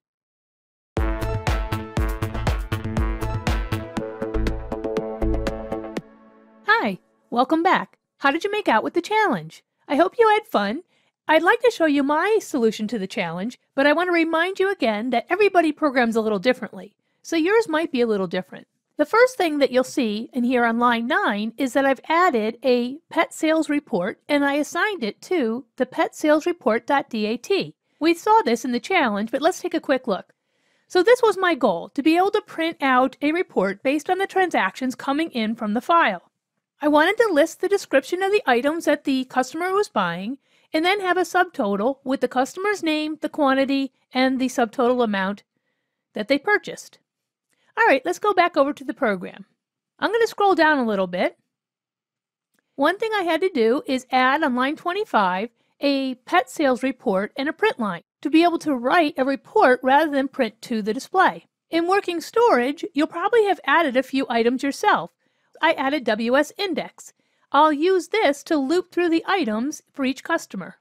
You can take a look at the heading lines and the detail lines by going to the program PetStoreSolution.cbl in your exercise files folder under Chapter 3. I'm going to scroll down to the procedure division. In the procedure division, don't forget to open up your output file. So on line 104, I have Open Output Pet Sales Report. Then let's scroll down to the process items. That's where most of the changes occurred. As you can see, every time I read a record, I need to start that index value back at 1 again. So on line 122, I say move 1 to the WS index. I also reset the subtotal for the item cost and the item quantity for that customer. I move the last name to the detail field, and now I'm using a perform n times, right? We know we can use the perform verb to execute a block of code a certain number of times. So line 125 is exactly that. I say perform 3 times. And inside there, notice each line does not have a period because it will perform all of these statements each time it reads a new record and it wants to process those 3 items the customer has bought. So I move the description using the WS index to the detail description. I compute my totals. On line 138, I add my quantity from the record coming in to my subtotal for this particular customer. On line 140, I move the item total to the detail item total, and then finally I print out that detail line. I add 1 to the WS index. Let me scroll down a little bit, and then it would go back up to line 125 and it would do the second item and then the third item. Once it performs this subset of code, it gets down to the end perform after 3 times, and then it moves the subtotal to the subtotal line and it prints out the detail subtotal line. Let me scroll down a little more. And then I actually have another print line to print out those dashes to separate the details from the subtotal. And notice on line 153, we go ahead and read the next pet sales record until end of file is reached. We'll scroll down a little bit. I didn't change anything in the print total, so that should be the same. And then the only other thing is in the stop run, make sure you close your pet sales report. Now, over here on the right, let's go ahead and compile this. And I'll run it, and we'll see the report, petsalesreport.dat, and it hasn't changed. We could update the data, so let's say, for example, if we wanted to change this first one, let's make it Fisher instead of Smith. I can do that. You can add records to it. And I'm just going to leave all the items the same. I'm going to save that. Over in the terminal window, now all I have to do is run the program. I didn't change any of the code. All I changed was the input file coming in. So now if I go to the sales report, now says Fisher on line 7 instead of Smith. Okay, well I hope you had fun with this challenge and that the solution that I used makes sense. Don't forget you can find a copy of the solution in your exercise files folder under Chapter 3 under petstoresolution.cbl. As we've seen so far in this course, files play an important part of COBOL programming. Reading and writing data is an essential part of almost every program. Your program retrieves information, processes it, and then produces the results. Examples might be data validation and report writing. Before delving into the file types and access methods, let's review a few helpful terms related to file processing. We'll start with the smallest piece of data, which is a field. A field refers to a specific piece of data, such as a first name, a customer ID. Think of it as a label for a piece of information. It can be data, or it can even be a key, a primary key or a secondary key. Next, multiple fields or collection of fields is stored in a record. And records can be either a physical record, which is where information exists on a physical device. Depending on the file organization, the data might be one contiguous physical record, but then it's actually broken up into repeating logical records. Which brings us to the next term, a logical record. And finally, a file is a collection of related records. When working with files, we need to understand that there is a difference between file organization and the access methods in your program used to process the files. We're going to start with the file organization. Depending on the input-output devices, your file organization can either be sequential, line sequential, indexed, or relative. It is important to decide on the file types and devices to be used when you design your program based on your program's needs. One of those devices is called DASD, or Direct Access Storage Device. DASD used to be expensive, so programs sometimes would avoid DASD by using tape processing. But the advantage of DASD is that it provides greater flexibility and speed. The device type upon which you choose to store your data could affect the choices of your file organization. Sequential-only devices limit organization inputs but have other characteristics, such as the portability of tapes that might be helpful. Let's move on to the access methods. The first method that I'm going to talk about is QSAM. Requests to the operating system for the storage and retrieval of records from an input-output device are handled by QSAM, which stands for Queued Sequential Access Method. QSAM arranges records sequentially in the order that they are inserted to form sequential datasets. QSAM anticipates the need for records based on their order. The system organizes records with other records, and to improve performance, QSAM reads these records into storage before they are requested. This technique is known as queued access, hence the name. Next, we have vSAM. vSAM stands for Virtual Storage Access Method. vSAM, on the other hand, arranges records by an index key, a relative record number, or a relative byte addressing. vSAM is used for direct or sequential processing of fixed-length and variable-length records on DASD. Data that is organized by vSAM is cataloged for easy retrieval. If you need to process records randomly, use vSAM indexed or relative file access method. Reading files with a sequential organization is probably the most common access method for COBOL programs. These types of files can be read as input, they can be used for output, or even I/O. I have open an example program called employee.cbl that is located in the Exercise Files folder under Chapter 4. This program is designed to read an employee file, keep a running total of all the salaries, and write a report of the employees and the total salary. To read the file, we must start in the Environment Division. In my program, my Environment Division starts on line 4. Next, we have the Input-Output section, followed by the File Control. As you can see in the example, I have declared a select statement to assign the file name that will be used in the COBOL program, employee file, to the file name on my computer, in this case, mfile.dat. The mfile.dat is located in the same directory as my COBOL program. I do want to point out that if you're working on mainframe programs, the file organization type will most likely be sequential, instead of line sequential. Let's take a look at the mfile.dat. I specifically made this file sequential and not line sequential to show you the difference. When we first open up mfile.dat, we notice it looks like there's only one record, but actually it's one record followed by the next, etc. The Cobol program knows where the start and stop is based on the file definition. Let's go back over to our employee.cbl. Let me scroll down just a little bit and notice in the data division on line 14, under the file section, we define the employee file. See, it has the same name as the select. And this tells the program how big the file is. So it knows that every file has the values listed here. It has an employee ID, employee name, start date, salary, department, and gender. And then it starts all over again. One thing I do want to point out, though, is that mainframe Cobol programs connect to their external file in a slightly different way than what we're using here. Not the file definition, but the actual select statement. In a mainframe program, the external physical file name is attached to the file name in the program using JCL, or Job Control Language.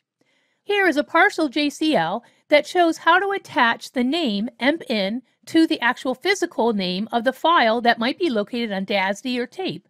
So here we have empin dd.dsn, dataset name, equals sysadm.employee.data, comma, disposition equals share. In a mainframe program, we would now say assign to empin instead of what we have here on our Cobol program where we say assign to empfile.dat. Okay, let's get back to reading the file. Now that we have the file name defined and as well as the file definition, let's scroll down to the procedure division to see how we actually open the file and start reading the records.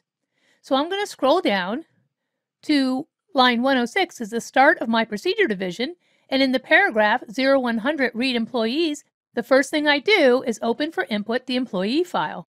When you do open a file, especially a file for input, it's always a good idea to check the result of the open command to make sure there were not any errors, such as trying to open a file that does not exist. So what I've done here is I've added an if statement that checks the file check key to see if it's not equal to 0.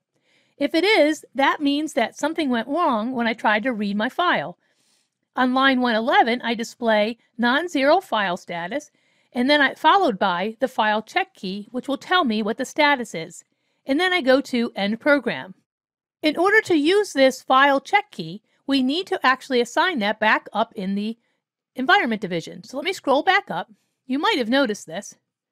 But in the environment division on line 8, I added a new statement. File status is file check key.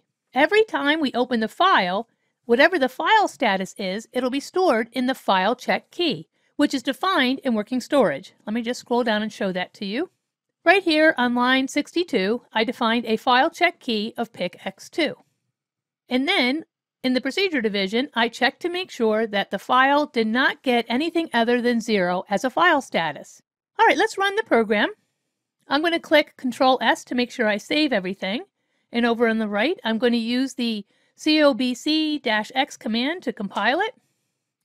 And now I can run it by doing /employee. And the only way we can tell it ran is by opening up the empreport.dat to see our employee report. All right, that looks good. All right, before we end this section on reading sequential files, I do want to show you what would happen if maybe there was an invalid file check. So an easy way to check that is if I go up to where I assign the file, if I accidentally typed in the wrong name, like empfile2 instead of just empfile, I'm going to go ahead and save this, Control-S. I'll recompile it, and I'll rerun it.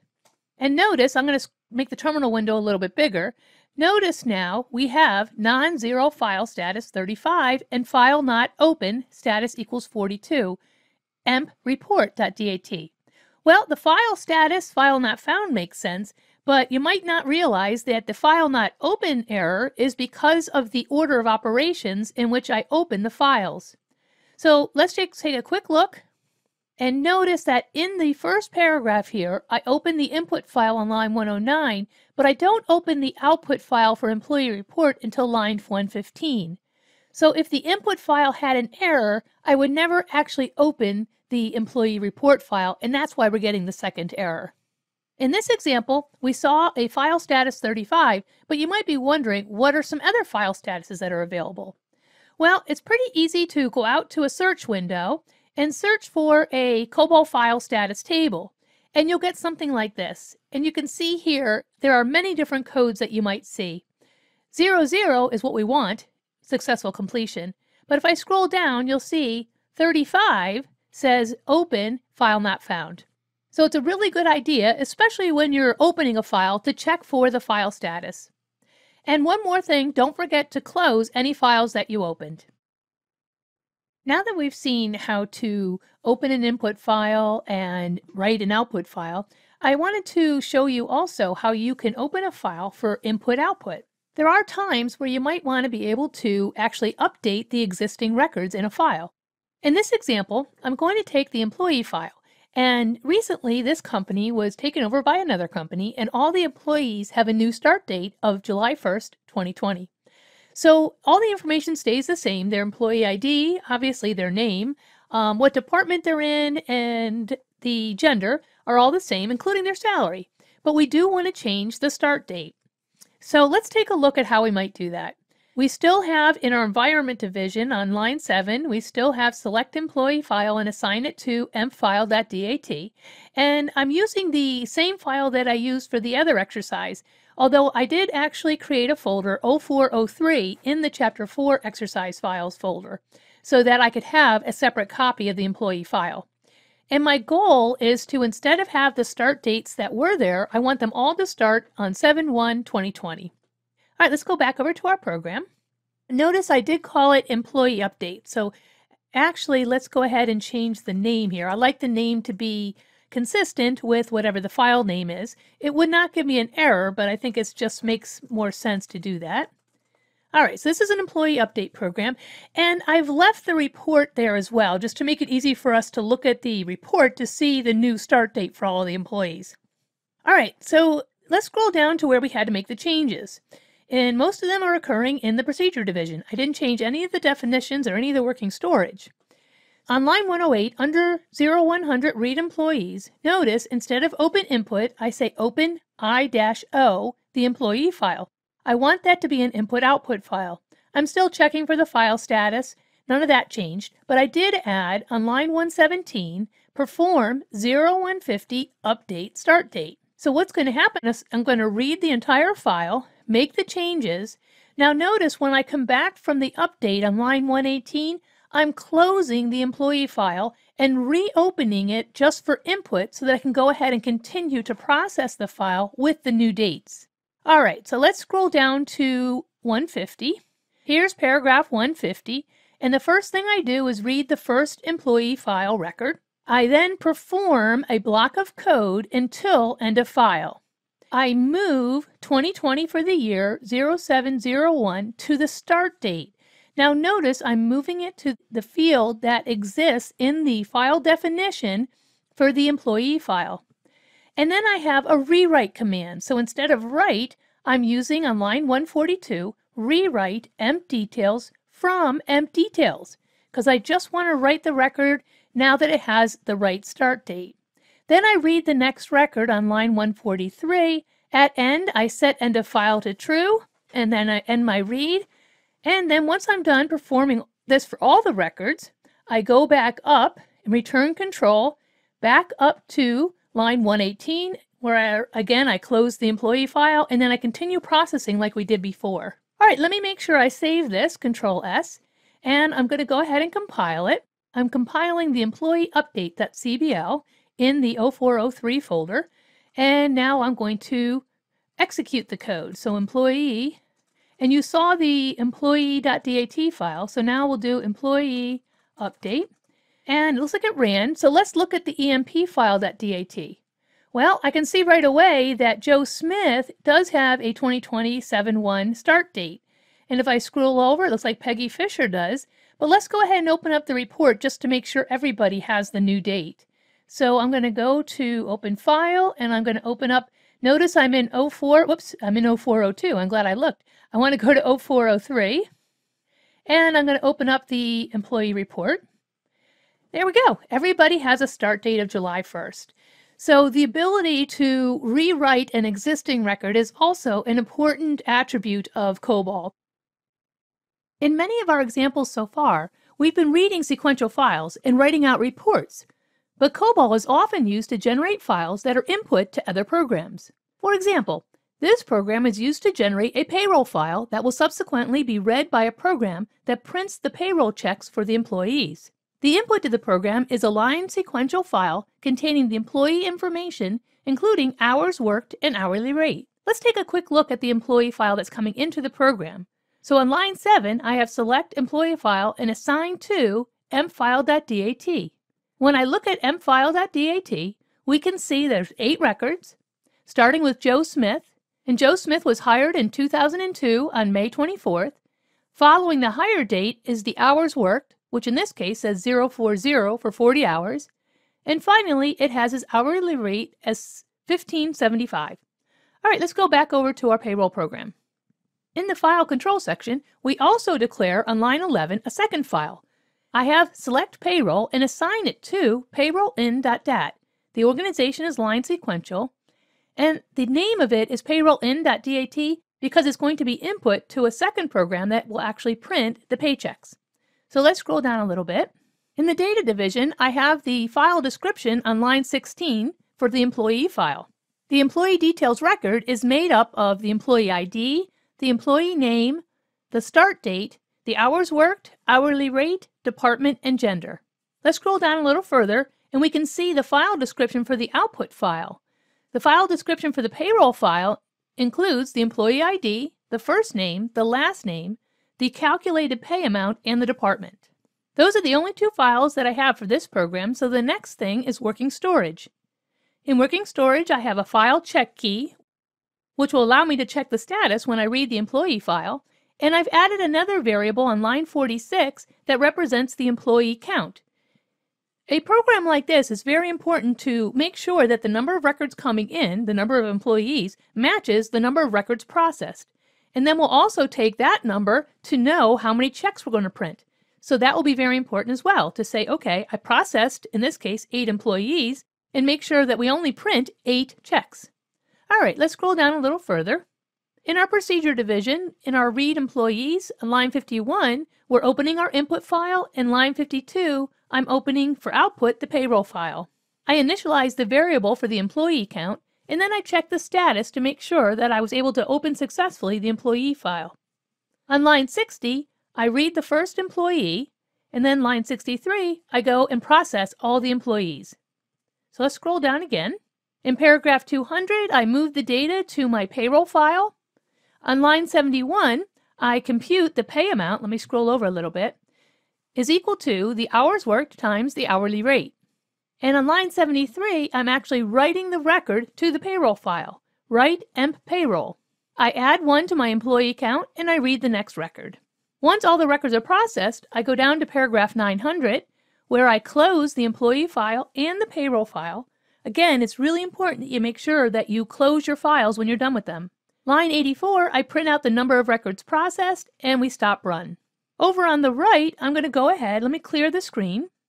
And let me go ahead and compile the program just to make sure I didn't make any changes that are not saved yet. So I'll save the code, Control S, and then over in the terminal window, I will compile it, COBC-X, and then the name of the program. In this case, employee pay.cbl. Okay, everything looks good there. Let's run it. So /employee pay, and we see that it processed 8 records. Let's take a look at the new file that was created. So I have to open it up. The new file is called payroll in, and when I open it up, we can see that all 8 records were written to this file. And we can also see that Joe Smith earned $630. Peggy Fisher, the next record, earned $507.50 for this week. So this has been an example of reading in a line sequential file and generating another line sequential file that will be input to another program.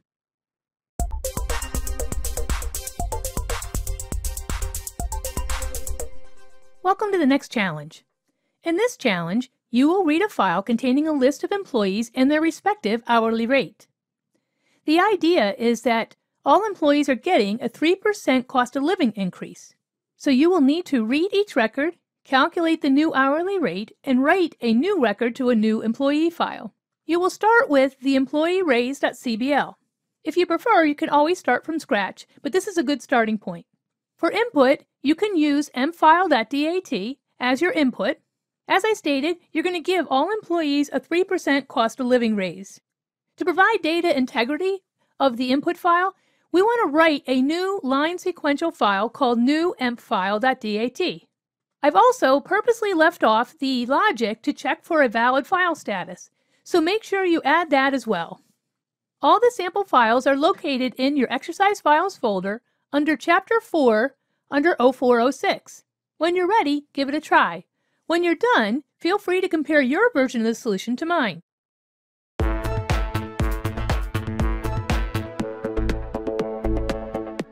How did you make out with the challenge? Well, I hope you had fun, and I hope you were able to successfully update the program. I'd like to walk through my solution, which probably will look very close to yours. All right, the first thing you probably noticed was that when you add on line 8, the file status is file check key, and run the program, I did in the original program have a typo where I had mfile2. So you might have gotten that file not found error. So that's when you want to go back and look and take out the 2. And now if you ran it again, it should be good. The file status check is actually really good for any time you open any file. All right, let's scroll down a little bit. So here we have the employee details of the files that are coming in, and we're basically going to write an exact duplicate, except for the fact that we want to update the hourly rate. The first thing we see here in the file section is the file layout for the incoming file. As you can see, it includes all the employee information, including hours worked. You might notice that I actually rearranged a few things because I want the output file to be almost exactly as the input file, except for the field hours worked. So what I did on line 19 is I created a group object called empinfo, and it redefines empdata, which is 38 characters. So that allows me to just move those 38 characters from the input file directly to the output file without having to worry about moving each piece of data, such as employee ID, employee last name, first name. So you'll see that I can just say employee data, move that to new employee data. All right. But we do need to access the hourly rate, and now we can. In the second file description, for the new employee file, the only data that I need is the first 38 characters from the original file, plus the new hourly rate, plus the department and the gender. Okay, now we're into working storage. Remember, when you have a value such as a salary increase, which in this case was 3%, it's nice to just put it in one place as a literal in working storage. That way, if next year they get a higher increase or a lower increase, all I have to do is change it in this one spot. So right now I have WS increase on line 46 set to 1.03. And that'll give my hourly employees a 3% increase in their hourly rate. All right, if we scroll down a little further, notice that I left this blank so that you could actually add your logic to check for the file status. So if file check key is not equal to 00, then we know that something's wrong. So then we can display a message that says error reading file, status code, and add the status code. So we'll add the file check key. Now one thing I do want to point out too, and I don't think I pointed this out in the other videos, see where my cursor is flashing after the Y? Well, if you look down in the bottom right-hand corner, you'll see it says line 55, column 75. And what do we know about that? We know that we're too far over to the right because Cobol programs can't go past line 72. So I'm just going to move that whole thing down to the next line. All right, so if that happens and they do display the error, the next thing that I want to happen is I want to go to the end program. Because if the input file is corrupt or not found, I can't actually process any records. So I want to do perform 9000 end program. And now I just want to do an end if to make sure that I stop the check for checking the file status. All right, then you read in the records, and if I scroll down a little further, here's where I have the code to calculate the hourly rate. So I move the employee info to the new employee data, and that moves the first 38 characters. Then I compute the new hourly rate by taking the existing hourly rate times 1.03. and I move the resulting value to the new hourly rate. I move the department and the gender, and then I write the new employee record after advancing one line. I add one to the count, and then I read the next employee record. All right, let's go ahead and save this. Control S. And over on the right, I'm going to go ahead and compile it. So I'm going to do COBC-X, and I called this solution.cbl. All right, so that looks like it went well. Let's go ahead and run it. So /solution. It says it processed 8 records. So let's go ahead and take a look. If I scroll up a little bit, we can see we should have a new empfile.dat that has the new hourly rates. So let's open that up. So it is called new empfile. It looks like Joe Smith is making $16.22 an hour. So it looks like the 3% increase was processed correctly. If I open up the original file, we can see that it is not changed, so we still have the original employee file, and you can see where Joe was making $15.75. Okay, so that's my solution to the problem. Like I said, I hope you had fun with this activity. Often Cobol programs manage information about employees by storing their data in large sequential files. Then daily or weekly transaction files are created which contain the changes required to update these records. For example, the transaction file might contain new additions, changes, or even deletions of the main employee records. Let's take a look at a flowchart depicting this activity. We have a program called Process Employee. The Process Employee takes in a master employee file. It also takes in the weekly transaction file. It produces a new master employee file along with any errors that might have occurred, specifically if you're adding new employees, any duplicates that you might find. Now the question is, how do I insert these new records? The problem is, on the left I have my transaction file, and I want to actually insert them into my master file, but we can't insert into a sequential file. So even the first record, 001, cannot be put into in front of 003 in the master file.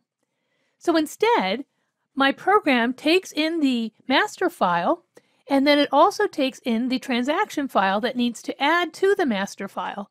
And what it does is it merges those two into a new file and becomes the new master file. And then that file will then again come back in as the master file the next time we have to process transactions. Let's take a look at how we do this with our Cobol program.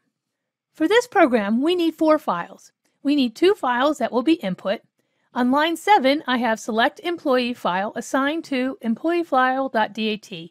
That is my master employee file. On line 11, I have select transaction file, trans file, and assign it to emptrans.dat. And then on line 15, I start my output files, which is a new employee file called new empfile.dat. And line 18 is a second output file that is my error report. Okay, let's scroll down a little bit. In the data division, we don't really care too much about the details of the file except for the employee ID. So notice on line 25, where I have my group record for the employee details, I do have on line 26 a 88 level employee end of file indicator, which is set to high values. And line 27 is the employee ID, which is the first 7 characters of the file, followed by filler for the rest. On line 30, we define the transaction file the same way. So this transaction file is just going to contain any new employees that I want to add to my master file. I have another 88 level on line 32, trans EOF, which starts with high values. I do need to identify the employee ID, but then the rest of the record is defined as filler. On line 36 is the third file, which will be my new master file. So it's called new emp file, and it just contains one record that has a pick X of 75, because I don't need to separate out the employee ID from the rest of the record. And the last file on line 39, the output file, is just a print line, which has a filler of 132 characters. All right, let's scroll down a little bit more. I'm not going to spend a lot of time in the working storage section. You can go back and take a look at that when you get a chance. Let's go down to the procedure division to see how the program works. First, we open up our input file. We check to make sure that the open was successful.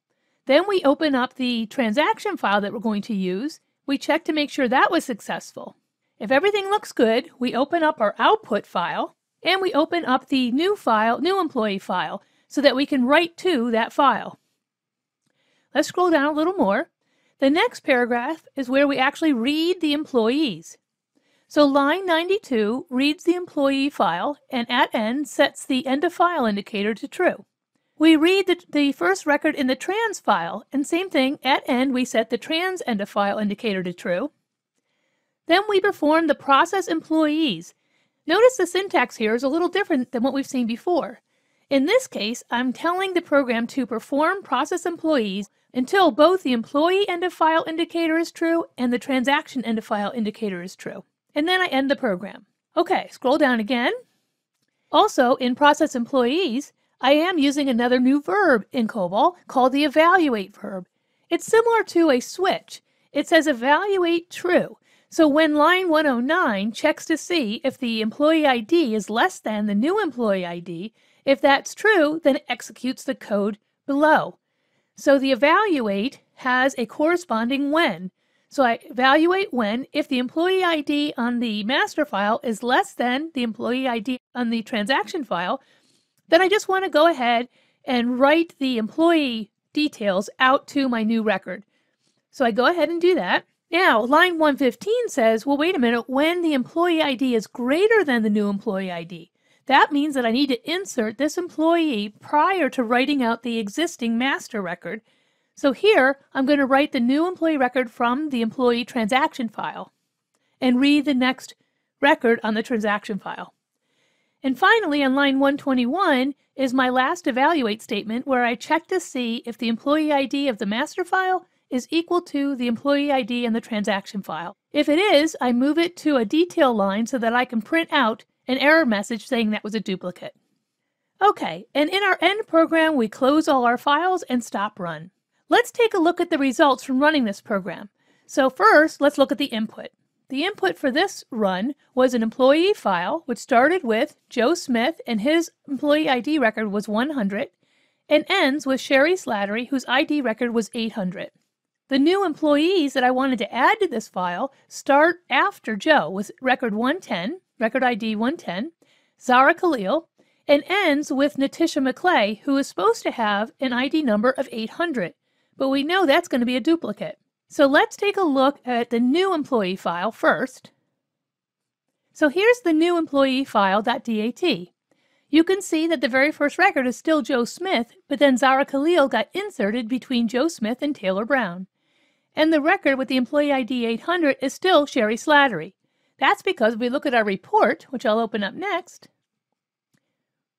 we will see that there's an error report saying that the record on the transaction file that had an employee ID of 800 was a duplicate.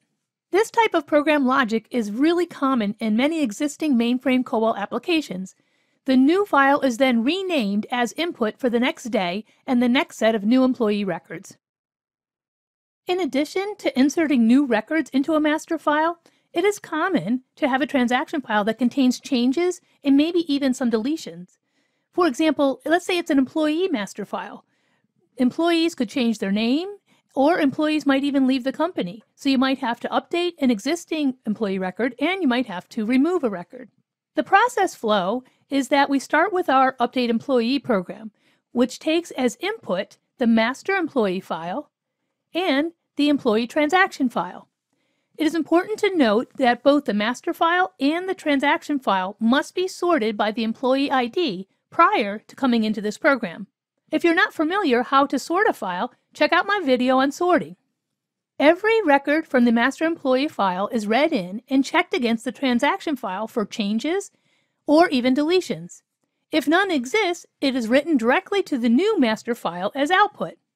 The transaction file for this program has a new field added to the end to indicate whether it's a change or a delete. If the transaction code is a C, indicating that there's a change to the record, the master record will be updated with the transaction record information.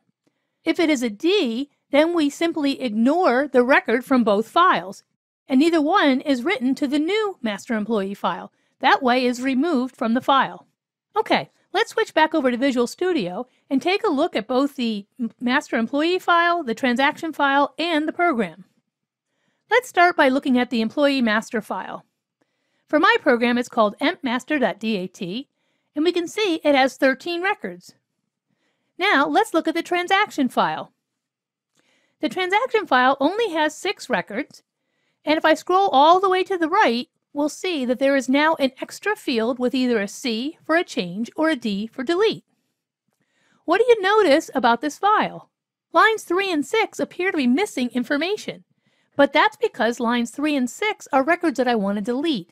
So I don't need the employee information if I'm just going to delete the record. Okay, let's start with the environment division. Here on line 7, we're selecting our employee file, and on line 11, the trans file. On line 15 is where we're creating our new employee file. All right, let's scroll down to the data division. We have the employee file as well as the trans file.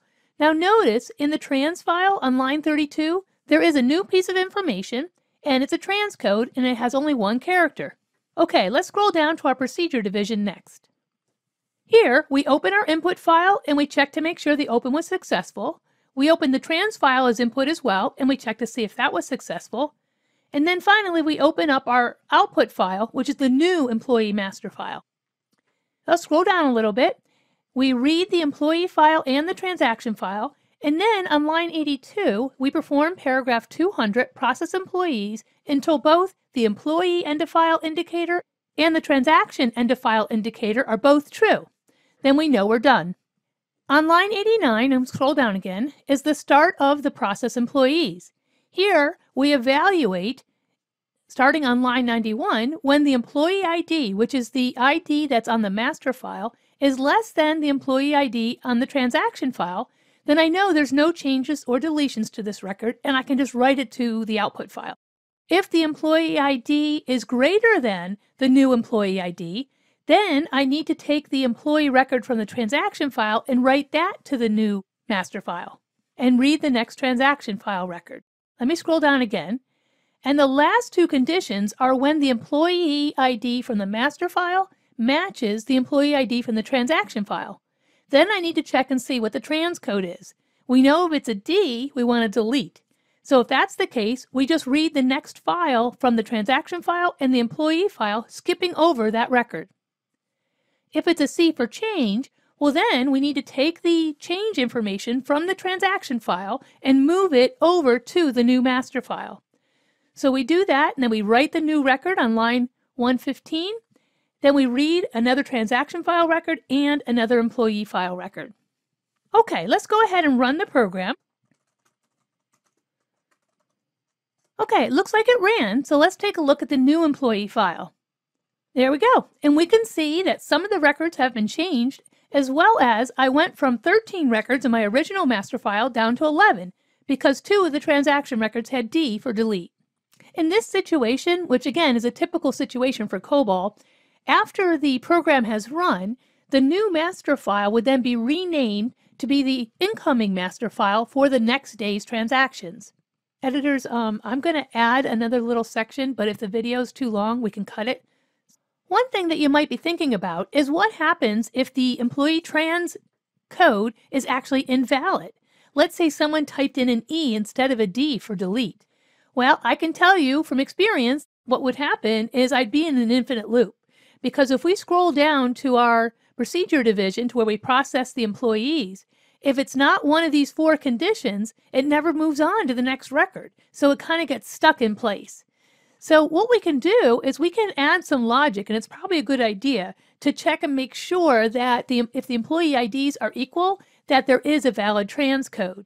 So let's add that final statement here. And we're going to say when the transcode is not equal to a C or a D. What's nice about Cobol, which I can't say the same about some of the newer languages, is that I don't have to repeat the entire thing. I can use this shortened version. If this was Java, I'd have to say when transcode is not equal to C or when transcode is not equal to D.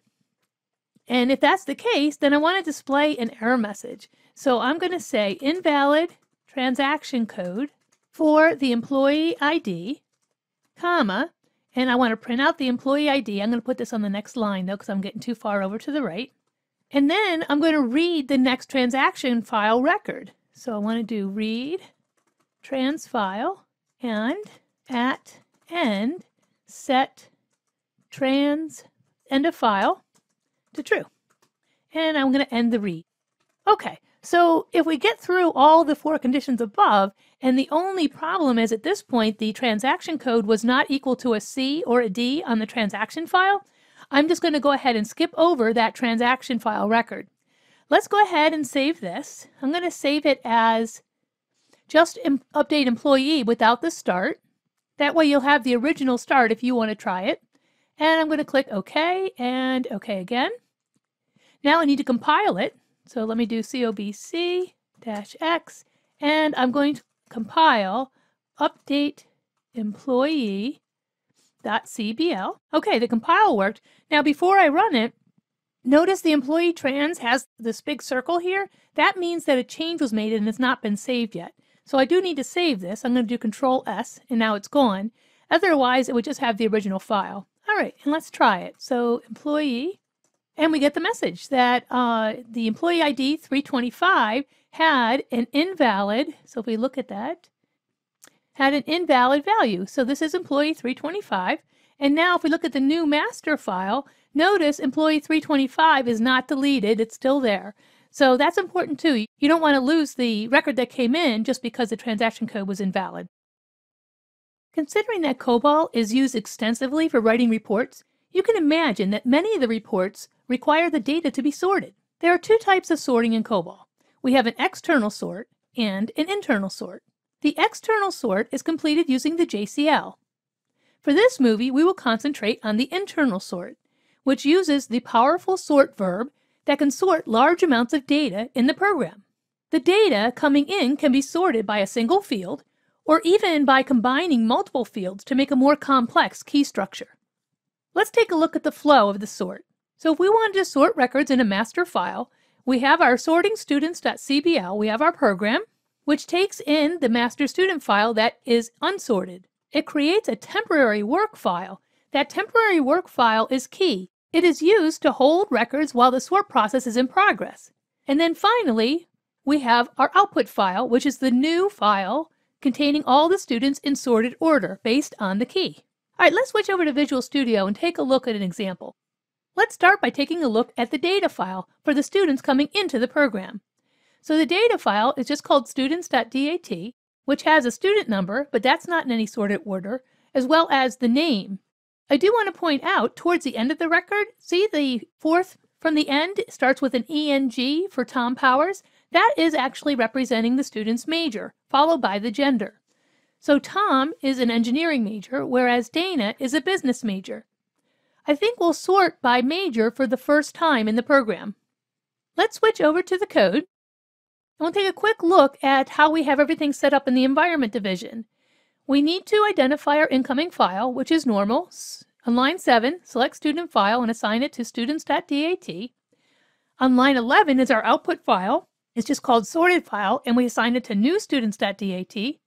And line 14 is where we actually define that work file that I was talking about. So we have select work file and assign it to work.tmp. It's important to note that the space for that file will be released when the program's done. It does not save that file. Let's scroll down a little bit, because I do want to point out in the data division, we have our file description for the input file on line 18. That's normal. And on line 21, we have the file description for the output file. But notice on line 25, the work file is actually defined with an SD instead of an FD. Also, the definition for the work file, which starts with a group item 01 work record, actually contains both filler and some names.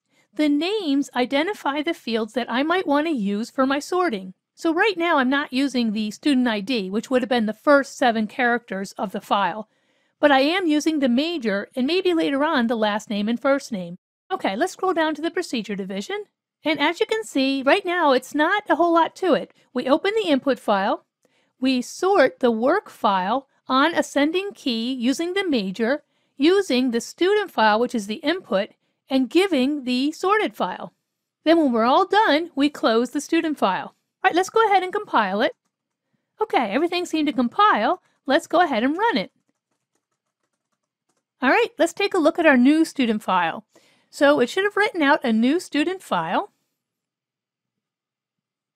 New students. And we can see that now they're sorted by their major. The very first one, Danielle, is a bio major, followed by Dana, who is business. Okay, that's great, but that really is probably not the end of our sorting.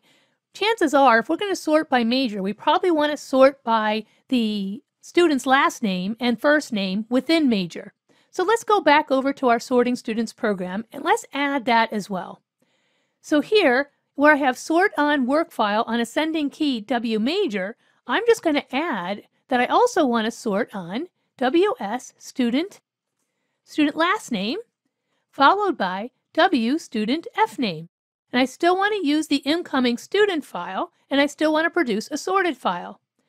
Okay, let's go ahead and save this. I'm going to do Control S. I do want to point out real quick that if you look at the tab that has the sorting students _start.cbl, notice there's a circle there. That circle means that I have not saved this file yet. So let me go ahead and do Control S, and the circle goes away. Now in the terminal window, I am just going to go ahead and get the sort statement back again, and I'm going to go ahead and sort it, and now I'm going to run it. And now we can take a look at our new students, which will automatically be updated, and we can see that already some things are different. It looks like Dana got moved down because Trevor Hubert, actually H comes before K alphabetically. So now my records are sorted by major and then by last name and then by first name in case two students have the same last name. In the sorting movie, we learned how to write code to sort a single input file. But what if we want to combine and sort multiple files? Well, we're in luck, since Cobol has a way to sort multiple incoming files and create one or more output files that are combined and in sorted order. This companion statement is the merge verb. It can combine the contents of multiple files together as long as the files are the same length and as long as the files all need to be sorted in a similar manner according to the same key structure. The resulting output will consist of the contents of all the input files merged together and sorted according to that key structure. Let's take a look at the flow. So once again, we have our program in the middle, in this case merging students.cbl, and for input we have student file 1 and student file 2.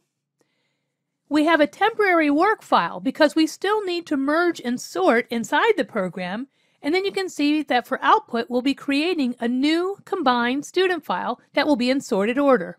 Let's take a look at the program. I'm going to switch over to Visual Studio. In your exercise files folder, under chapter 5, you can find the program mergestudents.cbl. This program, as you can see on lines 7 and 11, is going to read in two files, a student file and a new student file. Let's take a look at those to see what kind of data is coming in. So students.dat is just a list of students not sorted in any particular order, and we can see that there is 32 students. The new students, maybe they transferred in from a different district, contains 6 students. Again, they're not sorted by student ID or name, but we just have these 6 students. What we want to do is we want to merge these two together, and this time I'm going to sort by their student ID. So in our Merge Students program, you'll notice that we still have to declare a work file. So line 18 is identifying the name of the work file that was temporary and only used during the execution of the program, just like we did when we were using the sort verb. All right, let's scroll down a little bit. I just want to take a quick glance at the work file starting on line 31, because here I actually on line 33 gave the student ID a name so that I could use that field to sort by. So I'm going to sort by student ID when I merge the two files and produce the output. So we'll scroll down a little bit. So we can see, starting with paragraph 50, which is our start paragraph, the first thing we do is perform 100 read students. In the read students paragraph, which is on line 56, we open the two input files, the student file and the new student file. So on line 60, we see the new verb merge. We're going to use the temporary work file, and we're going to merge on ascending key. And as I stated, on line 61, I'm going to use the key W student ID. Line 62, we identify the two files that we're bringing in. So we're using student file and new student file, and then the output on line 64, giving sorted file. We go back up after that's done to line 53, which says Perform 9000 End Program, where we close the files, stop run, and end the program. Okay, let me save this. I'm going to do Control S, and over on the right, I'm going to compile it. Now that the compile was successful, I can run the program.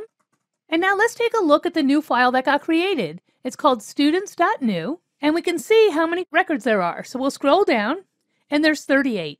There was 32 on the students.dat and 6 in the new students.dat. And you notice right away that they're sorted by the ID number at the very start of the file. We could actually change that and sort by last name. We can sort by major very easily. Let's go back to Merge Students. And right here where we have W Student ID, we can just change that. So we're going to sort on the W Student last name and the W Student first name. I'm going to save this. I'm going to compile it. I'm going to run it. And now when we look at our students.new, we should see that all the names are sorted by the last name and followed by the first name. So it looks like everything worked. The output of a merge may be written automatically to one or more output files or may be processed internally by the program.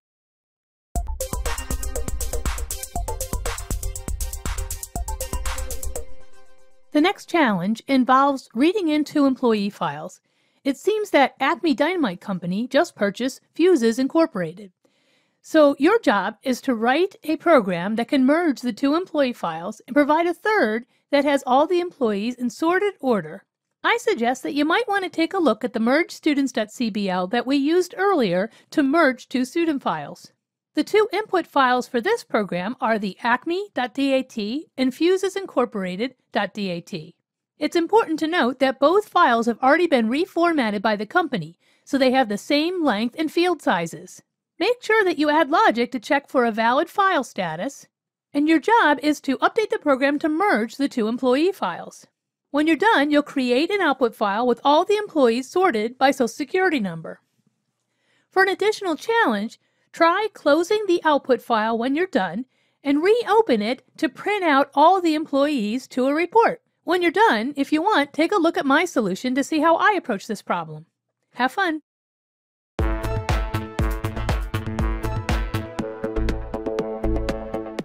How did you make out with the challenge?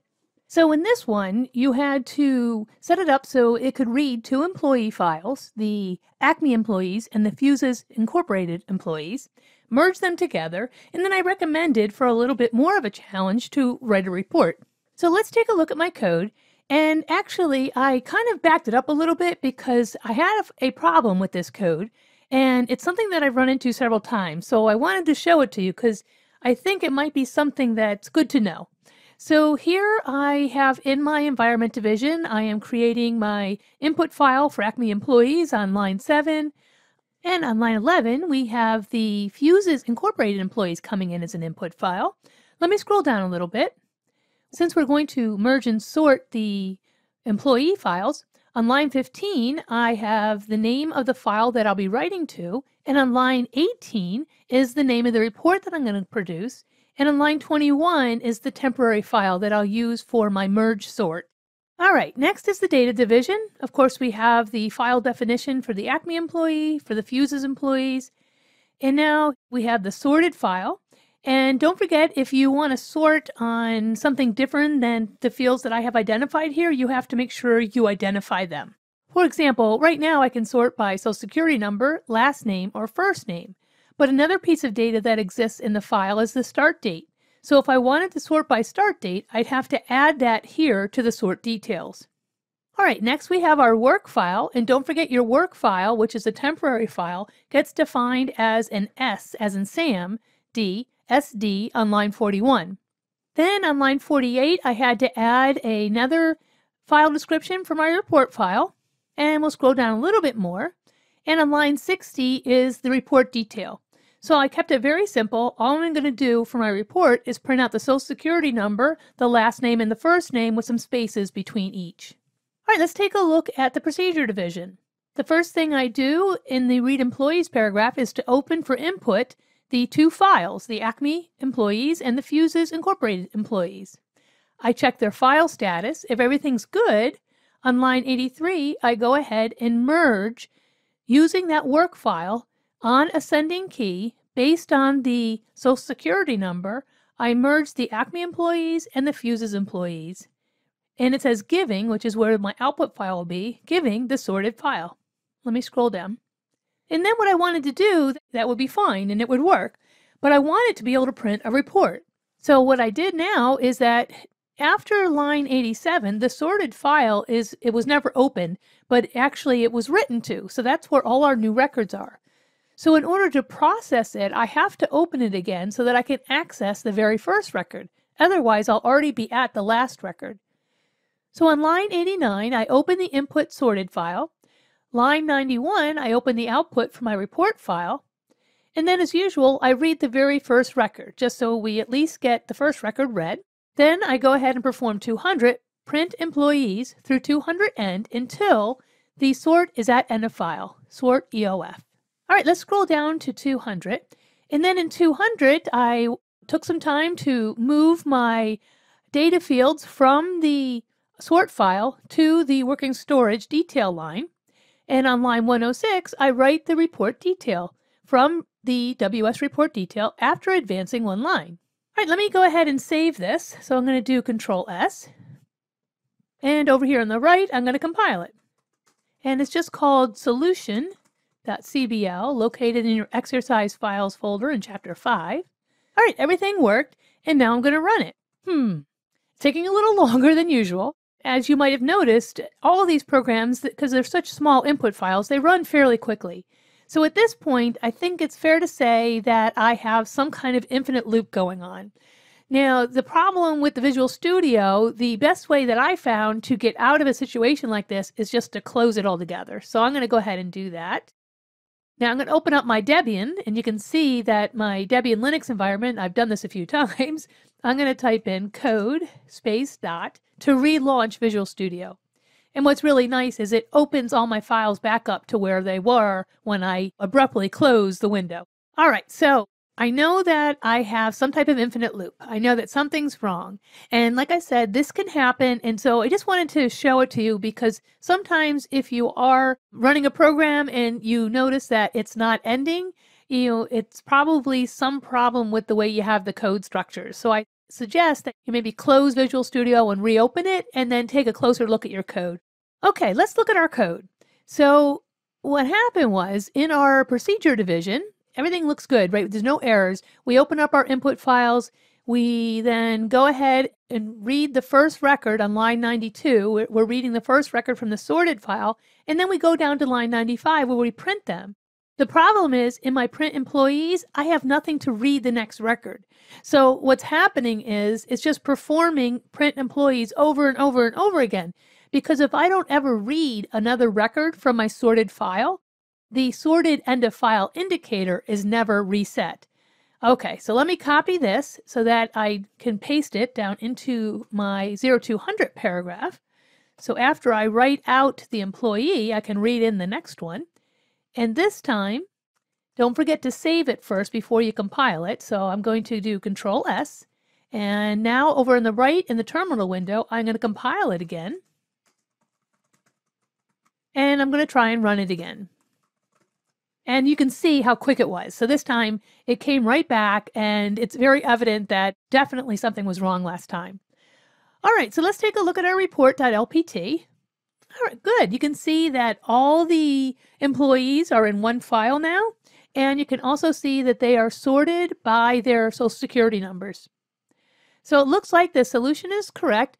And again, I just wanted to show you what to do if you think you might be in an infinite loop.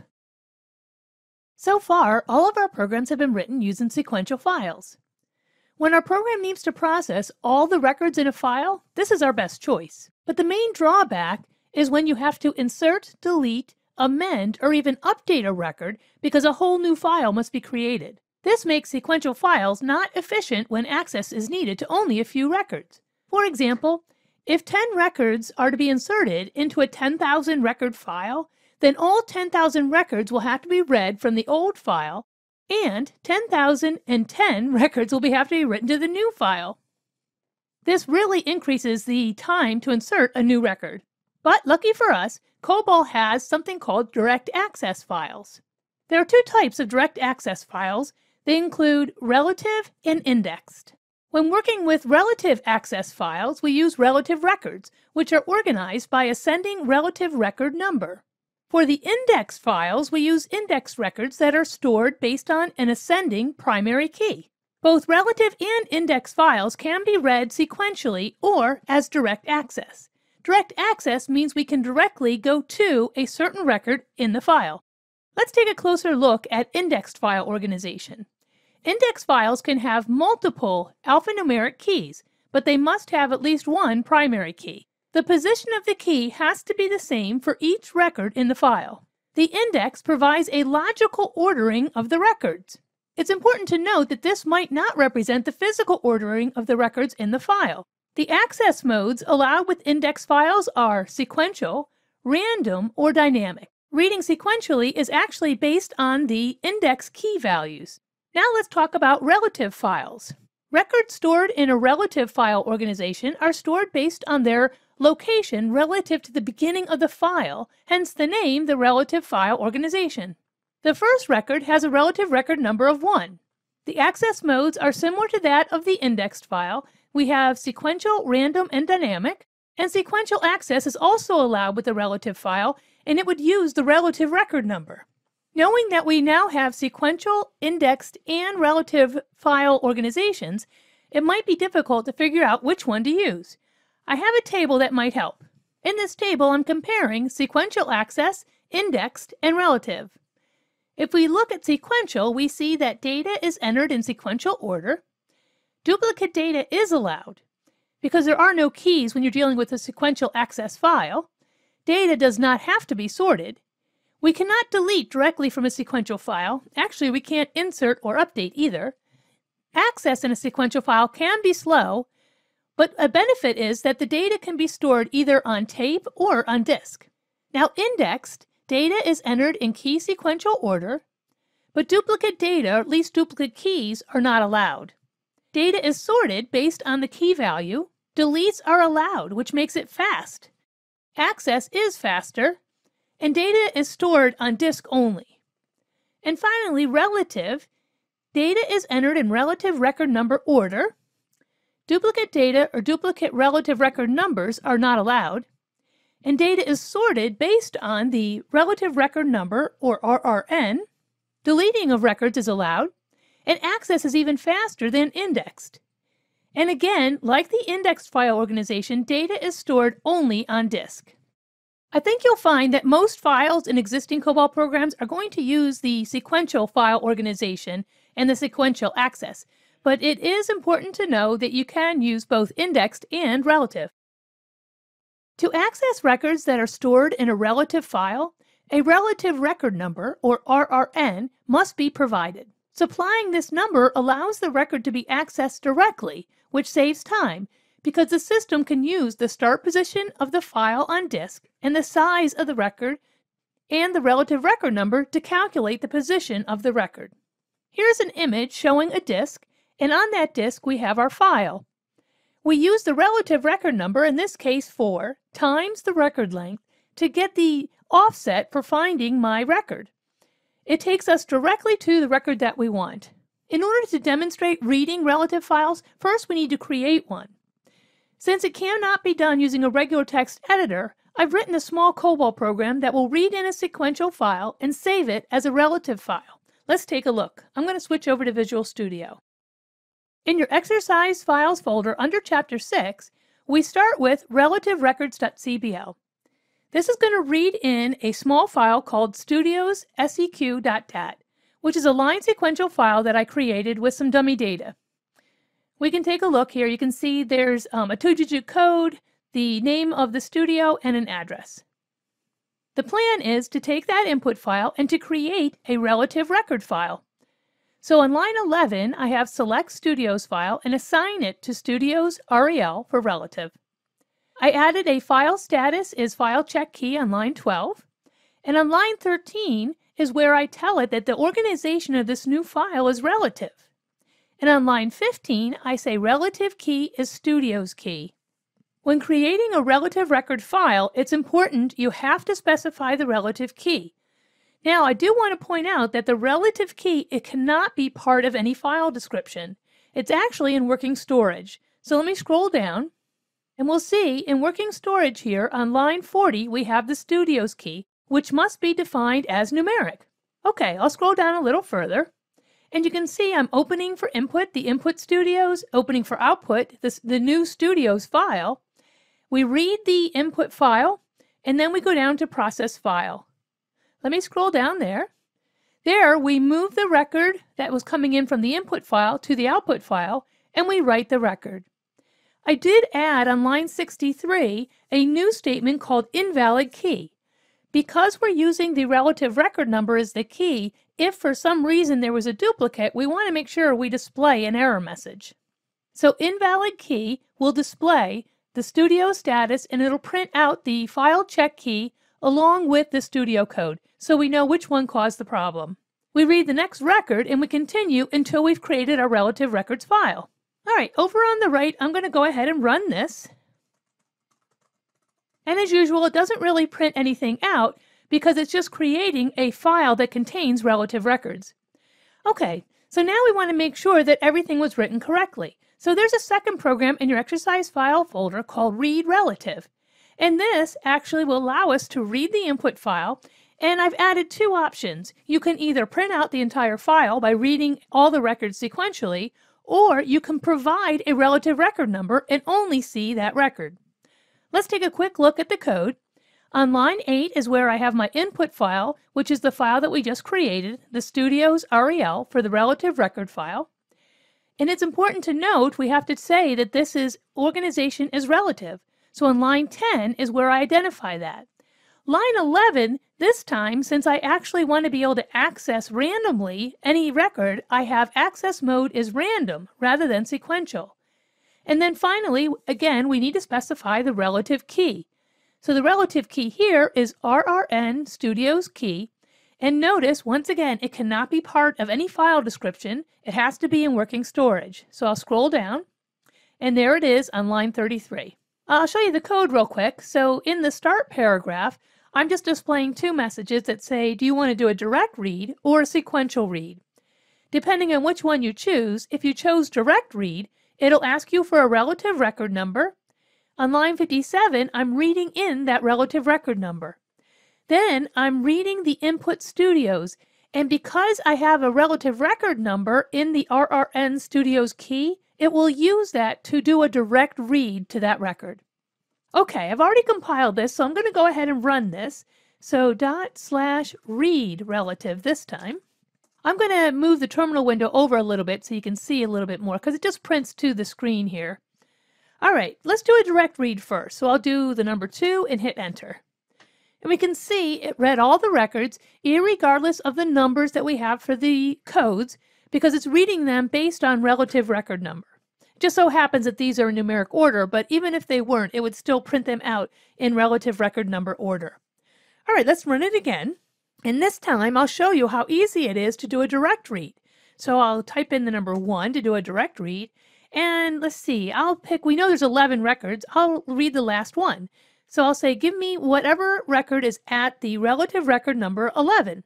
Notice there is an 11 for PNC movies, but when I do this, I get real-time videos because that was at relative record 11.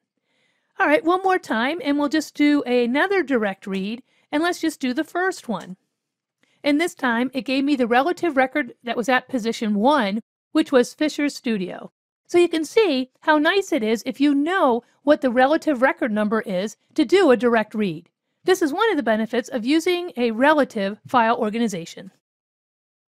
Index files are very flexible and powerful. Index files may have up to 255 keys. Only the primary key must be unique, and index files can be read sequentially by any of its keys. To demonstrate the power of index files, we need to start with the sequential file and create an initial index file. Let me switch over to Visual Studio and we'll take a look. For my example, I have a small sequential file that contains 29 records. They're just movies that I like to watch. Notice that the input file starts with a 5-digit numeric movie code followed by 40 characters of a movie name, followed by a 2-digit supplier code. So I can add index fields based on any of those 3 different fields. Remember, an index file can have multiple keys. So for this example, I'm going to use the video code as the primary key. Let me go over to my Cobol program. And the movie title as an alternate or secondary key. The information that specifies the keys is located when you create the indexed file. So in this example, on line 8, I have the movie file that's coming in, but then on line 11 is where I specify the index file that I'm going to create. On line 12, I have the file status. On line 13, I have organization is indexed. Line 14 has the access mode as random.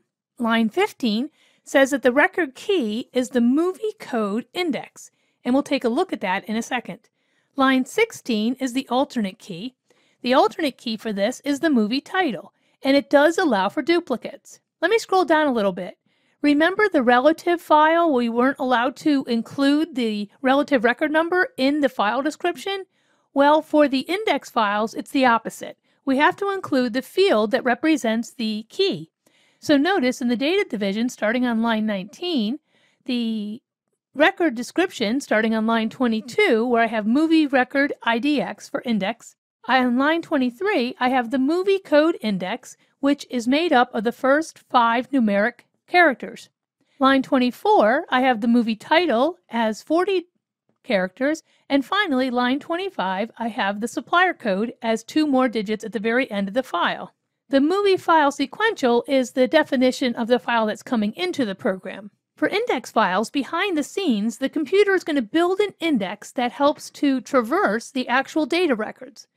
So when direct access is required, the file system uses the index to find, read, insert, update, or delete the required record.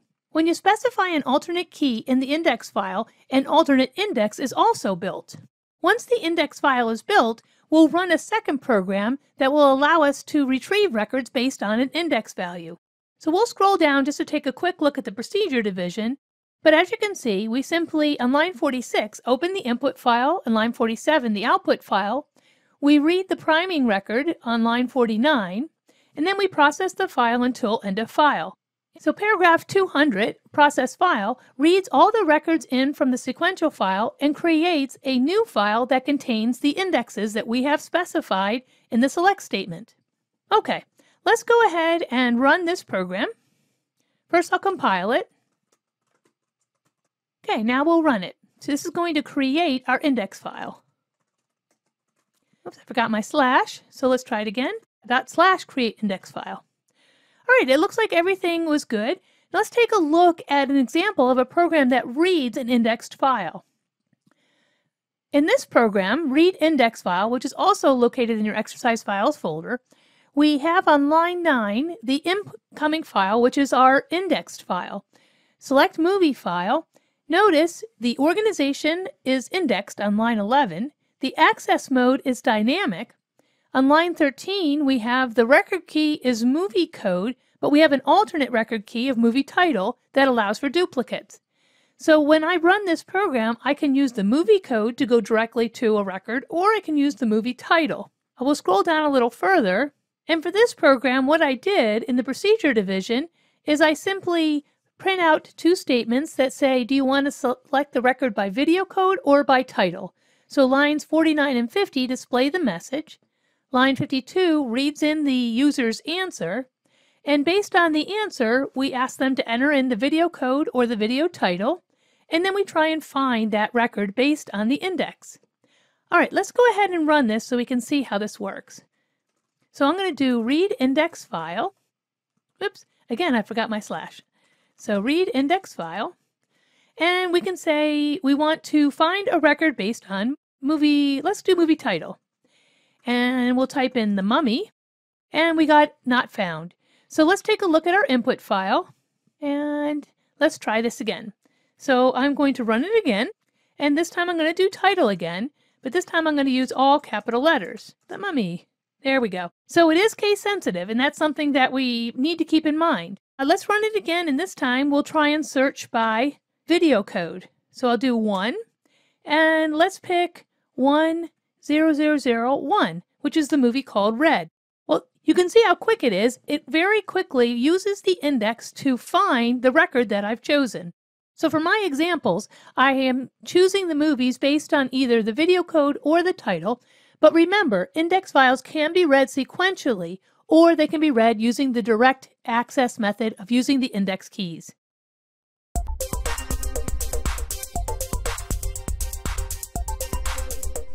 Welcome to the next challenge. This challenge involves creating an indexed file and then writing a program to be able to read from the indexed file. Providing direct access can really speed up a search. When your program requires the ability to select certain records from a file using data from the file, an indexed file is a really good choice. We start by converting a line sequential file to an indexed file. I have provided a file in your exercise files folder under Chapter 6 that contains some information from a few Major League Baseball games from 2016. Each file contains a record that has an ID, the date of the game, the attendance, the venue for the game, the home and away team names, the runs respectively, and the number of innings that were played. The goal is to use this file and create an indexed file. The ID is unique in the file, so use the ID as the primary key, and then based on the other information, you can choose one or more secondary keys. Remember, with indexed files, the secondary keys do not have to be unique. You can have duplicates. But you want to think about how will an end user want to find data in this file. Considering it's Major League Baseball, they might want a file based on the date of the game, or maybe who was the home team. So those might be good options for secondary keys. I'm suggesting to write a second program that will actually be the one that will read the indexed file that you created. The second program will allow the user to enter a key and it'll print out the respective records. For this challenge, I've used Google's BigQuery and the public data samples that are available to generate a comma-delimited file, which has records, as I stated, from the MLB games from 2016. Let's switch to Excel so we can see the results of the query. As you can see, I was able to open the comma-delimited file in Excel, and it contains a game ID, followed by a year, the start time, attendance, away team name, home team name, the venue, state, and some other information. I took the comma-delimited file and used another program to convert the comma-delimited file to a line sequential file. I address this logic later on in the unstring chapter. From there, I eliminated the duplicates so I would only have a unique game ID for each record. Let me show you the record layout for the final version of the baseball file that's available in the exercise files folder. The file that I created has a total of 127 characters. The first 36 represent the game ID, followed by the year, followed by the date of the game, which is in year, month, day format, followed by the time, the start time of the game, then the attendance, then the name of the home team, the name of the away team, and then there is some additional information that you can look at. So write your program to read in the line sequential file to create the indexed file, and then from there write a second program that will read the index file by using some type of key to find certain records in the file and then print them out. When you're done, feel free to come back and take a look at my solution so you can see how I address this problem.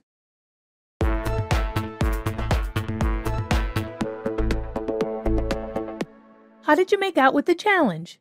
I'd like to show you how I approach this problem. Here I just have a copy of the baseball file that's coming into the program. As you can see, the game ID, which is the first 36 characters, is unique for each game. Let me switch over to the Create Index file. In this program, I need to bring in that line sequential file and write out a new indexed file. So starting with the environment division, on line 8 we see where I'm reading in the line sequential file that we just looked at. Scroll down a little bit. Line 11 is where I define the baseball index file. And notice on line 13 it says organization is indexed. Line 14 says access mode is random. Line 15 is where I define my record key. As I stated, I made sure that the game ID did not have any duplicates. I removed all the duplicates. So I can make the record key the game ID key, which I called code IDX. I decided that it might be helpful to be able to pull up all the games that happened on a certain date, Or maybe I want to look up games for the home team. So I added two alternative record keys. On line 16 is my first one, where I have alternate record key is the date, and it does allow duplicates because more than one baseball game can happen on the same day. Line 18 is where I have the home team as my index, and again, it allows duplicates because each team plays more than once. All right, let's scroll down a little bit. We can see that the first file definition on line 23 is the new baseball file, which contains the indexes. And on line 33 is the incoming file, which is the line sequential file. And here I've defined each of the fields so you can see what data is included in the record. Let me scroll down a little bit more. This particular program is pretty short because we're just going to take the sequential file and write it back out to the index file. So in the procedure division, which starts on line 69, I have read baseball games. I open for input the sequential file, and I open for output the index file. Line 75, I read the first sequential record, and then I perform 200 process file until end of file on line 78. So if we scroll down, we can see that we're writing the baseball record index from the baseball record sequential. If we happen to have an invalid key, we can display an error message. Then we end the write statement, and then we read the next record in the sequential file until we reach end of file. And that's pretty much it. So for this one, that's all we have to do. Now, let's look at reading the index file. This is a lot more exciting. So in the read index file program, I start on line 8 by selecting my file name, baseball, and I assign it to the new index file that I created. On line 10, I specify that the organization is indexed. On line 11, I say the access mode is dynamic. Line 12, I define the record key again as being the game ID or the code ID. On line 13 is where I make sure I define that alternate record key. And on line 15, I have the second alternate record key. So I have two alternates. One is the date the game occurred, and the other one is the home team name. All right, we'll scroll down a little bit. We have our file definition for our file. And now let's go down to the working storage area. In working storage, I actually want to point out on line 41, I added a variable called read type. And what it is it allows me to declare some 88 level fields that will allow me to identify what type of search the user's trying to do. So if they type in the number 1, I know they're going to try and search by game ID. If they type in a 2, then I know they're going to use the date. A 3, they're going to use the home team. And I added the number 4 to be able to just print out all the records that are in the file. Okay, I have two other working storage fields here. One is a date and one is the home team. Let's scroll down to the procedure division. In the paragraph 0100 start, the first thing I do is open the input file, and then I try and find out how does the user want to view the data. Do they want to select a record by date, or do they want to display all records? One thing I realized when I was working on this is if they choose a date, I still need to be able to retrieve more than one game, because as I said earlier, the date is not necessarily unique. There can be duplicates. So I had to account for that in my code. So let's scroll down a little bit. Let's go down to the part that checks for if the user is trying to retrieve records by date, starting on line 71. If they do want to search by date, they can enter the date. I move the date to the working storage date field, and then I read the input file, read baseball, and I identify the key that I want to use. And in this case, on line 77, I say the key is the date index. That's just my first priming read. Then I display that record if it's found. And on line 80, I say, okay, let me see if there's any other records that occurred on the same date. So I perform paragraph 200, read next date until end of file. So we'll scroll down to paragraph 200. And here we can see that the first thing I do on line 119 is to read the next record.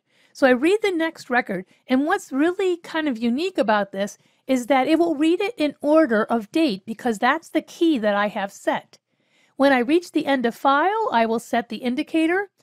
Then on line 122, it's going to read all the records and all the dates, but it's going to read them in order by the date index.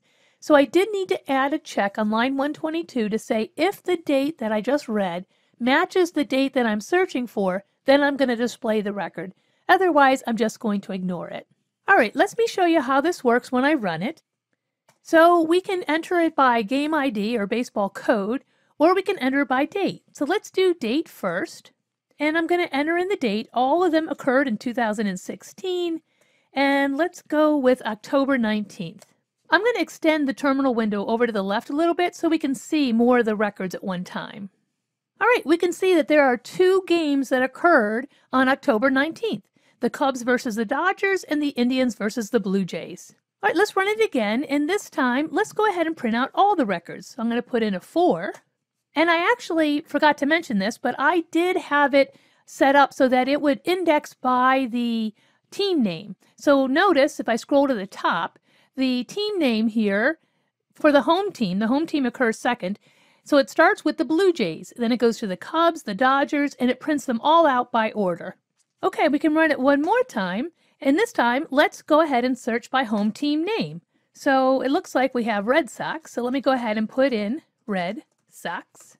And there's only one game for the Red Sox. And it looks like it was the Red Sox versus the Indians.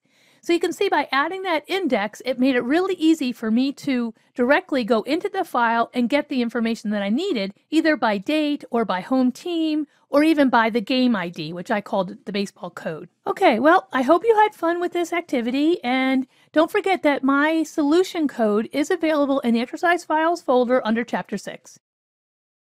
We've all seen the need for using Excel at one point or another, so we know the benefits of using a table. Here's an Excel table for a monthly budget. As you can see, we have columns representing each month of the year, and then we also have rows that show the income, the rent, the electric, the water and sewer, the groceries, and the cell phone. This is just sample data that I made up, but I wanted you to see that this is an example of what a table would look like. Tables consist of a table name and cells called table elements. For those of you that are familiar with Java or a similar programming language, you can think of a table in Cobol as an equivalent to an array. Let's switch over to Visual Studio. In this sample program, I have a file that contains the city name and 12 months worth of rainfall totals for each city. Each rainfall amount is a 3-digit number with an implied decimal point. Let's take a quick look at the file. So rainfall.dat shows the city name followed by 12 occurrences of 3 numbers. So if we look at Houston, the January rainfall amount would be 3.8. Let's go back over to our Cobol program. To read each record in the file, I'm using a file description that includes the city name, but then I'm using a table for the rainfall amounts. The file definition starts on line 12, where we have FD rainfall file. Then on line 13, we have the elementary record 01 rainfall details, followed by the definition of the city name on line 15, followed by, on line 16, the rainfall. Notice that I have a sub-level underneath rainfall, a 03 record that says rain amount, pick 99V9. Remember, it was a 3-digit value that was using an implied decimal point, and that's how we do that in Cobol. And that value occurs 12 times. By using that occurs statement, I avoid having to create 12 separate variables for the rainfall.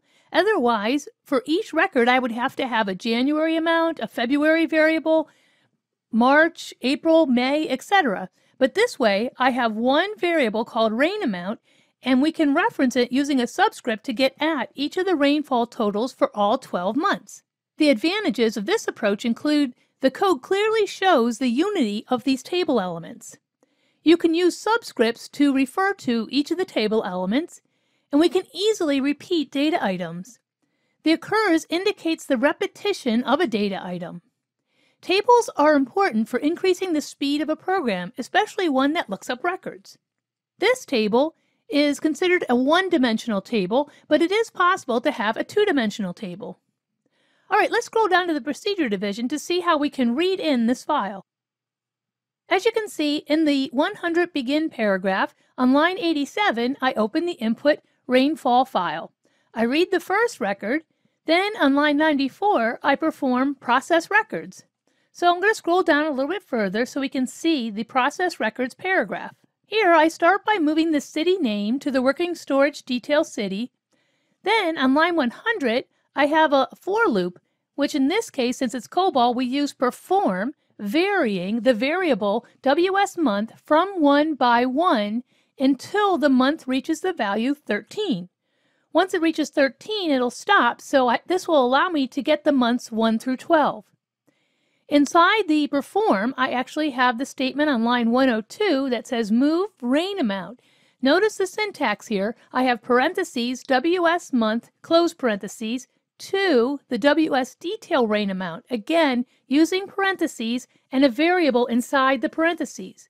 That variable represents the subscript value, which will start at the value 1 and increase by 1 each time. So it'll start with 1, which represents January, 2 to February, 3 is March, etc. Once I've gone through and completed this one record and moved all 12 amounts to my detail record, then on line 105, I display the detail line. Then I read the next record. Did you notice that on line 103, the WS detail rain also is a table? So let's scroll up and take a look at the definition for that variable. Here on line 77, you can see we have WS detail amount occurs 12 times. Again, that's a table in Cobol. And inside that table, it has a 2-digit filler, and then it's followed by the rain amount, which in this case, since I want to print it out, I don't use the implied decimal. I use 99.9 because I want the decimal point to print. All right, I'm going to increase the size of my terminal window because when I run this, it'll display to the terminal. So let's take a look at what happens when we run this program. I already have this compiled, so I just need to run it. So I'll do /tables. Let me make it just a little bit bigger. And you can see that for each city, it lists the rainfall amounts for January, February, all the way through to December. I hope you can see how useful tables were in this particular program. Tables are really helpful when you have multiple occurrences of data that have the same format. For example, if we wanted to read a file of quarterly sales for popular video games, we could read each record and save it in a table. This is different from the last activity where we read in the amounts and just printed them out. This time, we're going to save the data in a table for further processing. Then we can traverse the table to add up total sales by quarter or even search the table for the highest sales game in quarter 1. To save time, I've already coded most of the program and it's available in the exercise files folder under Chapter 7. We need to create a table that can hold the incoming records from the input file. So let's go ahead and do that. We're going to put it in working storage. So I'm going to create an 05 level that is going to be called Game Info. This represents one occurrence of a record of the incoming file. So it contains the information about the game, including the SKU number, as well as the game title and the 4 quarters worth of sales. So this first part is going to occur 10 times because I have 10 records coming in. I'm going to create an elementary item below that that's going to contain the detail for this record. So it's going to be table SKU, which is 4 digits. So I'm going to do pick 9, 4. Then I'm going to add the game title, and that is up to 20 different characters. So I'm going to do pick X 20, followed by the quarterly sales. Oops, I spelled quarterly wrong. Let me fix that. There we go. Now, quarterly sales, it actually has 4 different amounts. Each one is 5 digits long. So I actually need to create a table within a table. So even though the game info occurs 10 times, each game has 4 occurrences of the sales for that quarter. So let's go ahead and add another elementary level. And this one can be the quarterly sales. And each one is going to be 5 digits long. And because the same thing, the same data occurs 4 times, I'm going to use the occurs clause. As I stated at the beginning, tables are helpful when we have multiple occurrences of data that have the same format. And in this example, the quarterly sales is the exact same format for each quarter. This table is a little different because it's actually a 2-dimensional table. The first dimension identifies the game. The second dimension identifies the quarterly sales. So for game 1, we have 4 occurrences of sales, game 2, etc. Let's scroll down to the procedure division and take a look at the code to process this table. Notice on line 86, I'm setting the game table subscript to 1. This is different from other programming languages such as Java or C++ or even C#.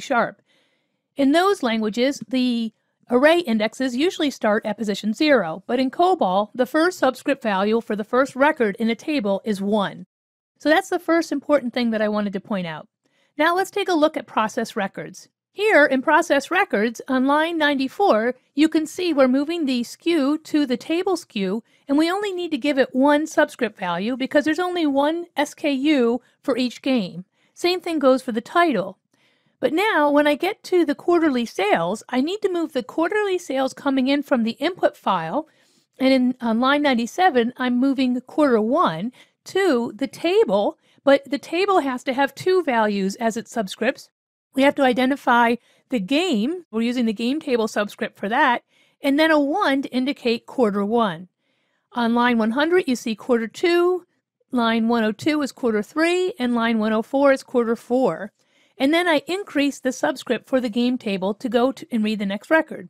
As I stated earlier, for this example, what we're doing is we're reading all the records and we're putting them into working storage into a table. So at this point, I'm not going to print it out until I'm done reading the entire file. So when I'm done with process records, let me scroll back up. You can see I go down to line 88 where I actually display the details. So that performs paragraph 250. So if I scroll down, and we can see in paragraph 250, in order to display the information, I need to move it from the table to the output line. And for anything that has a double subscript, that's a 2-dimensional table, on line 136, I need to provide both a subscript and the quarter. So I have quarter 1, 2, 3, and 4 respectively. All right, let's go back up. After we're done displaying the details, now I'm going to use the table again to calculate the quarterly totals. So let's take a look at paragraph 220. Now paragraph 220 needs to start all over again with the very first game and then the 4 different quarterly sales. And I'm adding that value to a WS quarterly total. This allows me to keep track of a total quarterly sales for all games for quarters 1, 2, 3, and 4. Okay, I need to save this before I compile it, but I'm going to save it as just create sales table, not create sales table start. That way you'll still have access to the create sales table start program to follow along with the video. So I'm going to do File, Save As, and I'm just going to take off the start. And I'll click OK. Okay, and now we'll compile this new version of the program. So COBC-X create sales table.cbl. All right, and now we can run it. So / create sales table. And I'm going to expand my terminal window so we can read the data a little bit easier. So let me just scroll this over to the left. And here we can see that it prints out the details for each game. And then at the bottom, it prints out the quarterly total for each quarter. As you can imagine, tables are widely used in all programming languages, so it's worth taking some extra time to practice using tables in Cobol. An important feature of Cobol is the ability to search tables. In Cobol, there's 2 search verbs, search and search all. By default, tables are searched sequentially. Tables can be either sorted or unsorted, but to use the search verb alone, a table must include the indexed by phrase. The program then starts the search at index 1 and continues until either the value is found or it reaches the end of table. The search all verb executes a binary search, and it requires a key is phrase. As with any binary search, the table must be in sorted order prior to the search. Using an index value increases the program efficiency when using the search verb. To demonstrate searching a table, I have a copy of the Create Table program. Let's go over to Visual Studio now. We want to update this program to allow it to search based on the SKU value. It's easy to ensure the table is sorted by adding either the word ascending or descending to the table declaration. I've already added 2 working storage fields, so let's scroll down to the working storage section. On lines 30 and 31, on line 30 I have a search key, and on line 31 is what I'll use to print out my search message whether the item was found or not found. Next, we need to update the table. The table starts on line 33, and we have game info occurs 10 times, and now I'm going to add ascending as the order in which I want the table to be sorted.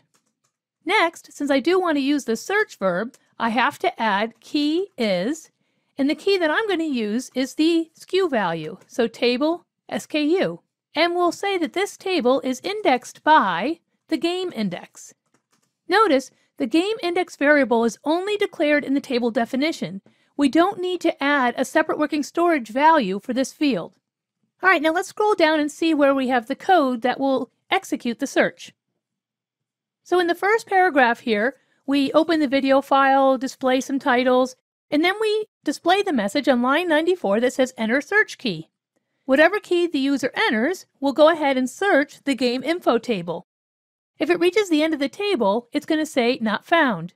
Otherwise, when the table SKU matches the search key, we will move the game title to our search message, and then on line 103, we'll print the results. All right, let's go over to the terminal window. I'm just going to make the terminal window a little bit bigger here. First, I want to go back over and save my search table start. I'm going to save it as just search table, so you have the other version to start with. And I'll click OK. And now in the terminal window, I want to compile that. So I'll do COBC-X, and I'm going to compile search table.cbl. All right, that looks good. Now we can run it. So I'll do /search table. Now over in the left, what I'm going to do is I'm going to open up the video file so I can look for some of the SKU values. So if I do open file, I can come down to video sales file. Over in the right, in my search window, let's go ahead and enter in 0163, which should be the Lego Harry Potter video game. And it is. As you can see, it's pretty easy to, first of all, sort the table by just adding the ascending or descending to the table description in working storage. So let me scroll back up here. And also to add the key is and the index by makes the table searchable. So you can either use the search or the search all. In this case, I did use the search all. All right, let's go back to the Cobol program. And we can see that it was pretty easy to add the ascending to our game info table to have it sort in ascending order. And then adding the key is and the index by made it easy to use the search verb. Now let's scroll down. I want to make sure you notice that we did use the search all this time. So we have on line 96, search all game info. So that automatically did a binary search for whatever key I put in. The way the binary search works is it splits the table in half, finds out if the key is greater than or less than the midpoint, and then depending on what it is, in this case it would have been greater than, it continues to split the table until it either finds the match or it prints out not found.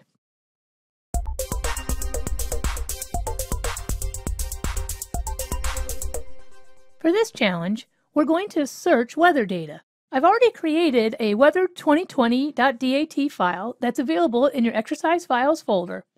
This file was created using the Google BigQuery against the GSOD weather data. I used year 2020. The table contains weather information that was collected by NOAA. It includes information such as the amount of rain and wind speeds, etc. Your program should read the weather data file and store it in a table. From there, provide the user with the option of printing the entire table or for searching for a specific station number.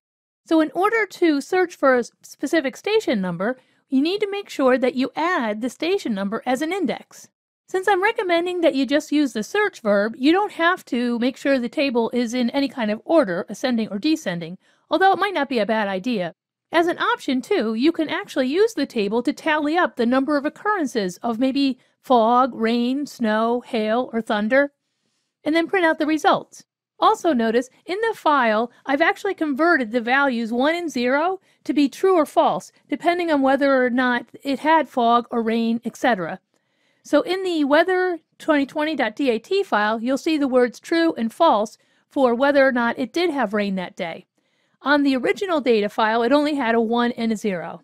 When you're done, feel free to take a look at my solution to see how I address this problem. Have fun!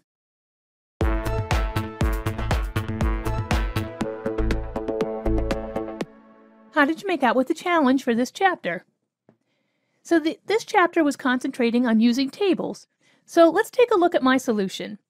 So here you can see on line 7, I'm reading in that weather2020.dat file. On line 13 is the start of the record layout for this file. It included a station number, the month, day, year, a average temperature, and then true or false for whether or not there was fog that day, rain, snow, hail, thunder, or tornado. Now, I do want to mention that the data that I use is just the first 100 records that were retrieved from my Google BigQuery. And I believe most of the information that I retrieved in the first 100 records is from Canada, so you'll notice that there's a lot of days that had snow, but let's continue down. So in working storage, what I want to point out here is the table definition.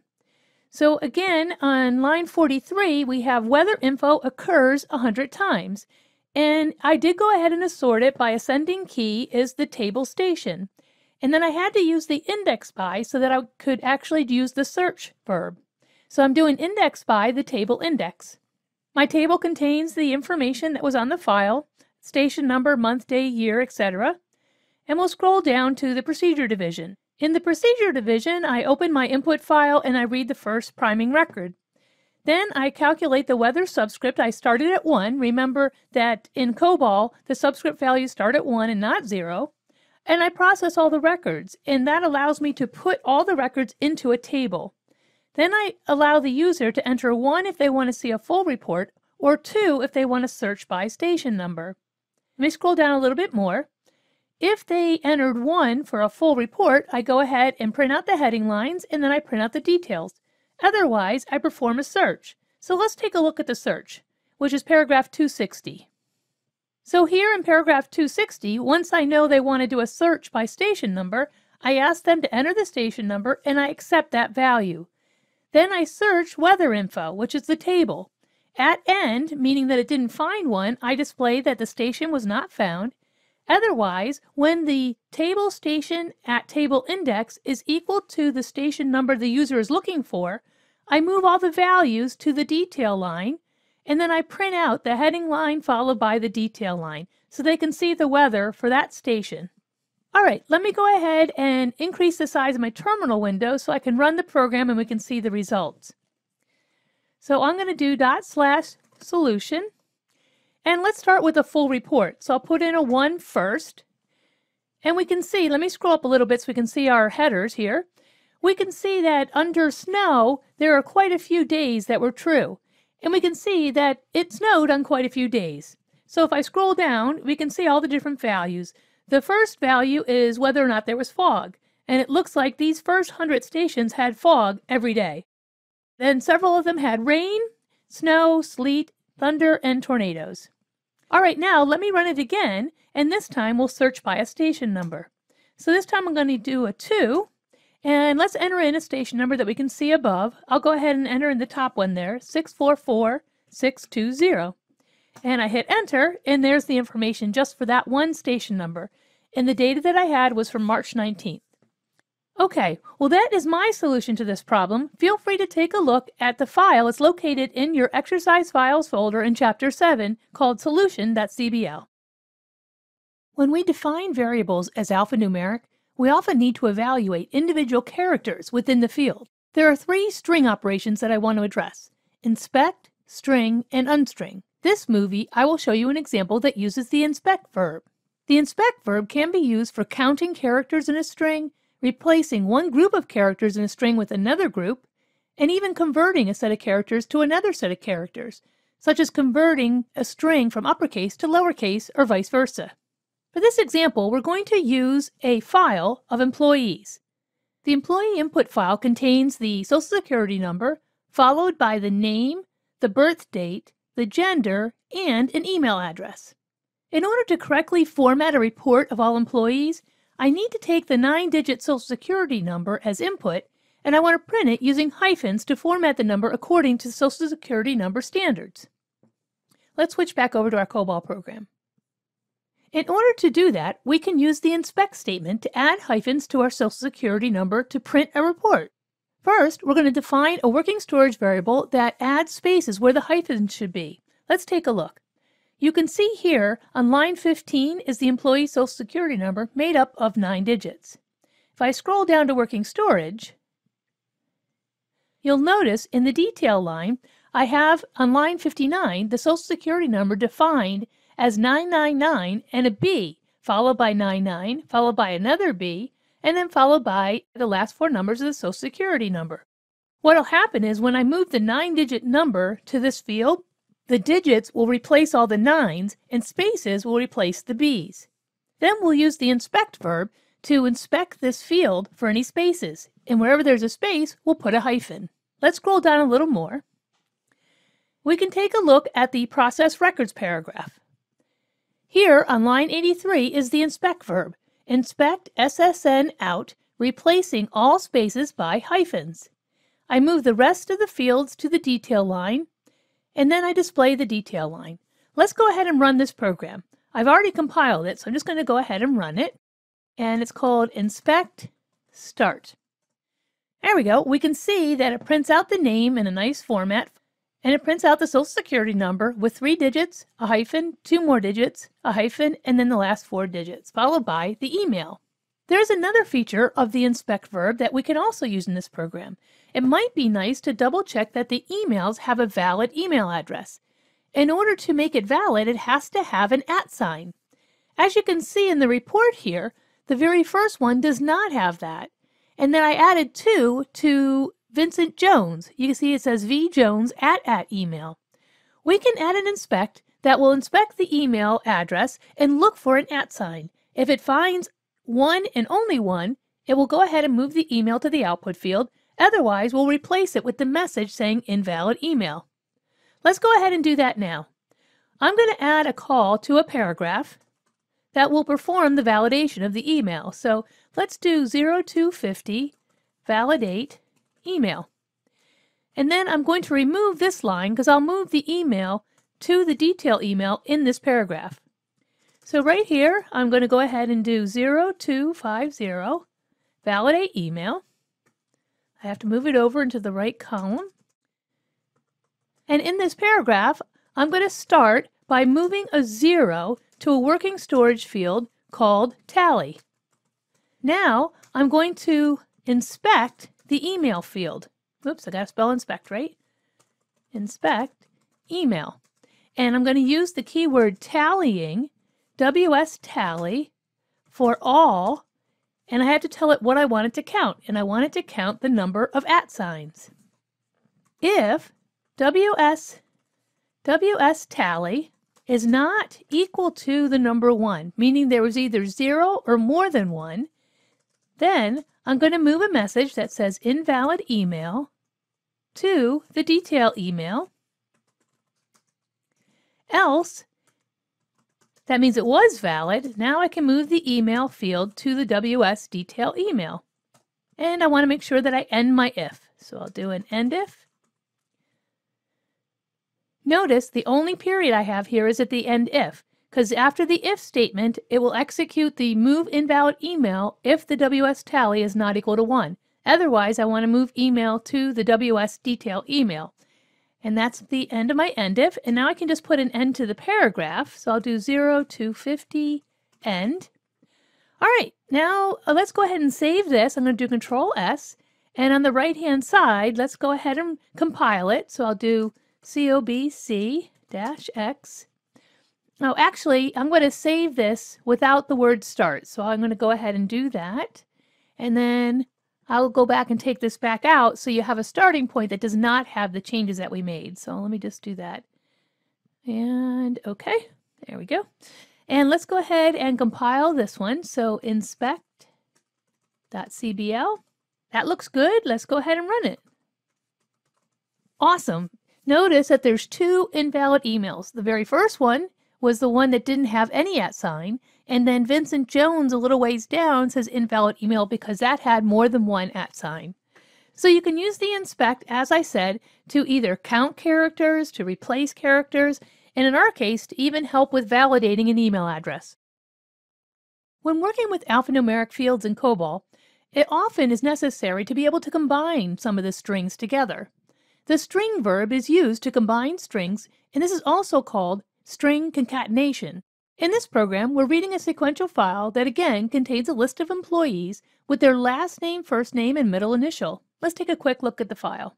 You can see here the last name is right after the Social Security number, followed by the first name, followed by the middle initial. Let's go back over to our Cobol program.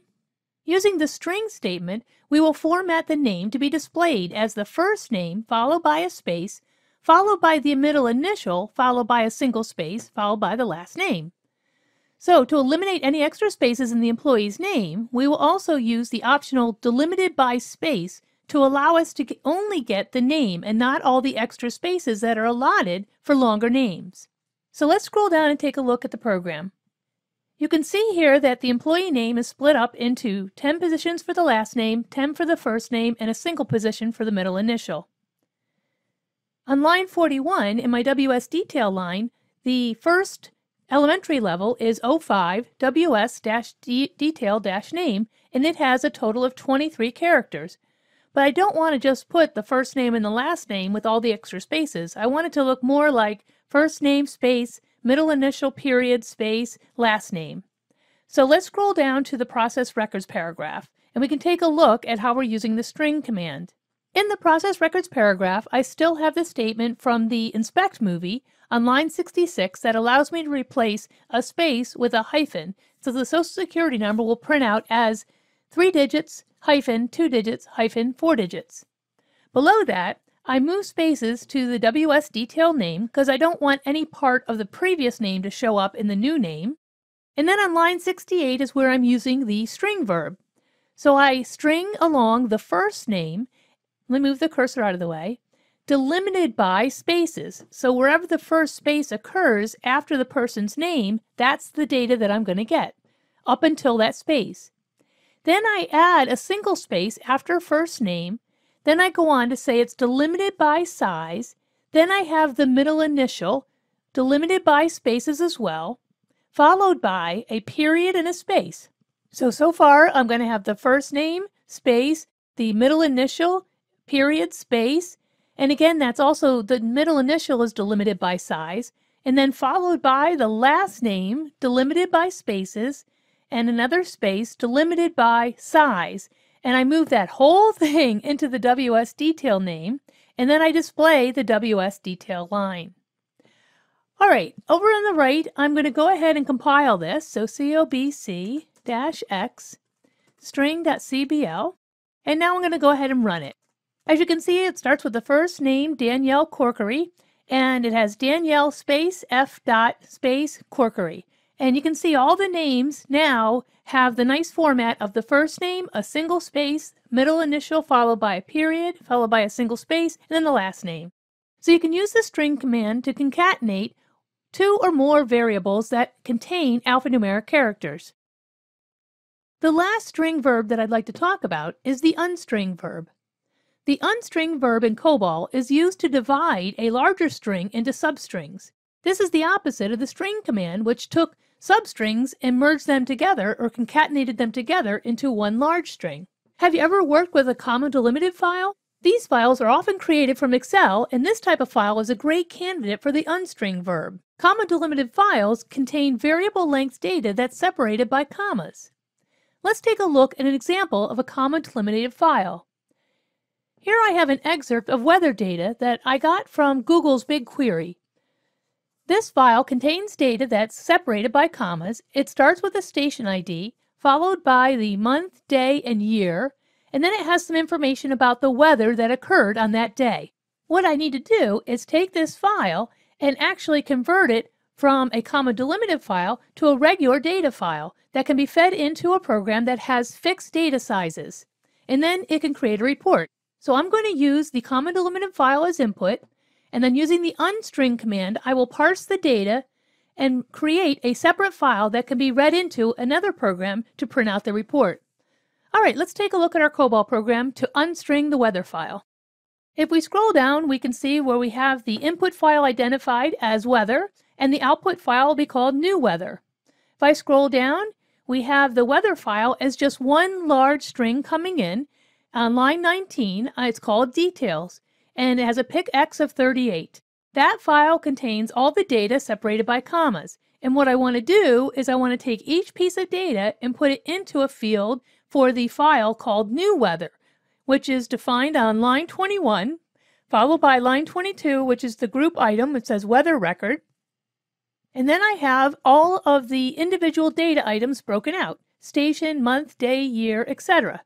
Let's scroll down a little more.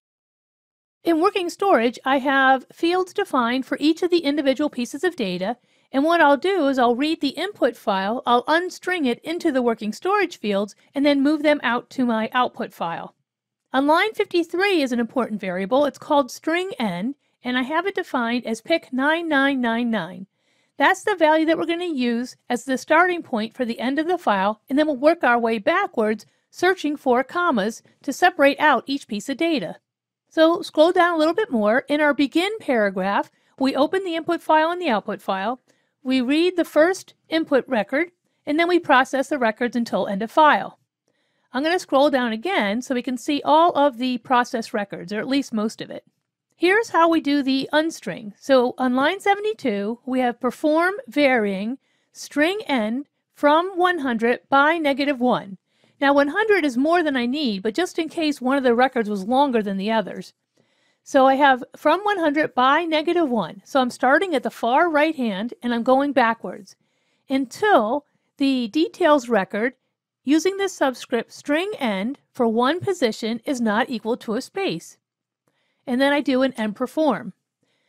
Then I unstring the weather details using the position 1 to the string end, delimited by a comma, and I put each field into the station, month, day, year, etc. And then I have the end unstring. So this code here will start at the end and it'll go all the way back and find each piece of data separated by a comma and put it into these variables. Let me scroll down a little bit more, and we can see that we're moving the working storage fields into the new data fields. The one change that I do have here, though, on line 95, is the incoming record had a 1 for whether or not there was fog that day. I'm going to change that to true if there was fog, and I'm going to say false if there was no fog. And the same thing for rain, snow, hail, and tornado. Oops, I'm sorry, I missed thunder. And then at line 120, we write that new record out to our weather record and read in the next record.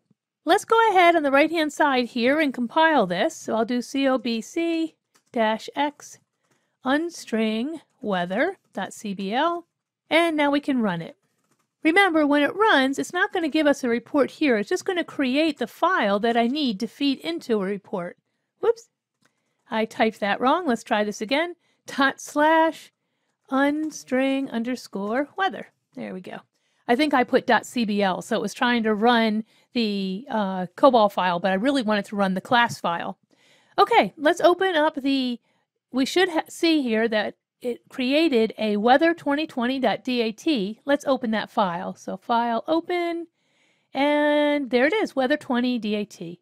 And you can see that it took the commas out and replaced everything with the station number, the month, day, the year, as well as it changed all the zeros and ones to be true and false for whether or not there was rain, snow, hail, sleet. Sounds like I'm talking about the mailman. All right, so the unstring command, like I said, is a great tool for dealing with comma delimited files. One of the things that you need to be really careful about when you're either updating a Cobol program or writing one from scratch is your numeric overflow. If you're used to programming in Java or C++, this is especially true. So in this table here, I'm trying to demonstrate that an integer variable in Cobol, the size of that value is based on the pick clause. So if you only need the numbers 0 through 9, you can use pick 9. If you need 10 to 99, you can use pick 99, and then 100 to 999 can be pick 999. Now, as the numbers get increasingly larger, you can start to use your comp3 variable types, and that will give you much larger numbers. But if you just need an integer, you can actually define the pick clause accordingly. In Java, if you define an int variable, you automatically have the size of from -2 to the 31st all the way up to 2 to the 31st minus 1. So you really don't worry too much about numeric overflow in Java, and in C++, it actually, a regular integer variable goes from -32,000 all the way to 32,000. So it's not as much of a big deal in Java or C++ as it is in Cobol. Let's switch over to Visual Studio, and I want to show you an example of how easily it could be to have an overflow issue, but there's no errors that get produced and actually just makes your output incorrect. So let's take a look. I'm starting with the program from the Chapter 8's challenge and solution, this program takes in a comma-delimited file called customers and creates a mailing report. Well, I actually changed the customers.csv to add an email address. That makes the file much longer because we don't necessarily know how long everybody's email address will be. So I'm going to change the size of the file on line 18 from 61 to 100.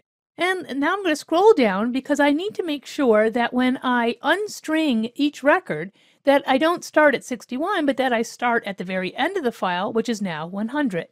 So I'm going to change that value as well. All right, so now that I have those two changed, it seems pretty straightforward. Let's go ahead and save it. I'm going to do Control S, and over on the right, I'm going to compile it. All right, it compiled successfully, so now let's run it. Unstring error. All right, it ran, and it created mailing.lpt. Let's take a look at the file. Okay, now that is not going to work very well for a mailing label. And again, no error messages, nothing seems wrong, and it can be really frustrating to try and figure out why it's not working. But if you look carefully here on line 61, I'm perform varying the variable string end. It starts at 100 and I subtract 1 each time. Well, let's look at the working storage definition for string end. And you can see here it only has pic 99, but when I change the file size from 61 to 100, I need to change this as well. I need to make sure that it can hold the value 100. So what was happening was in my paragraph here for process records, it was actually starting from 0 by -1, and then it went ahead and tried to execute the program.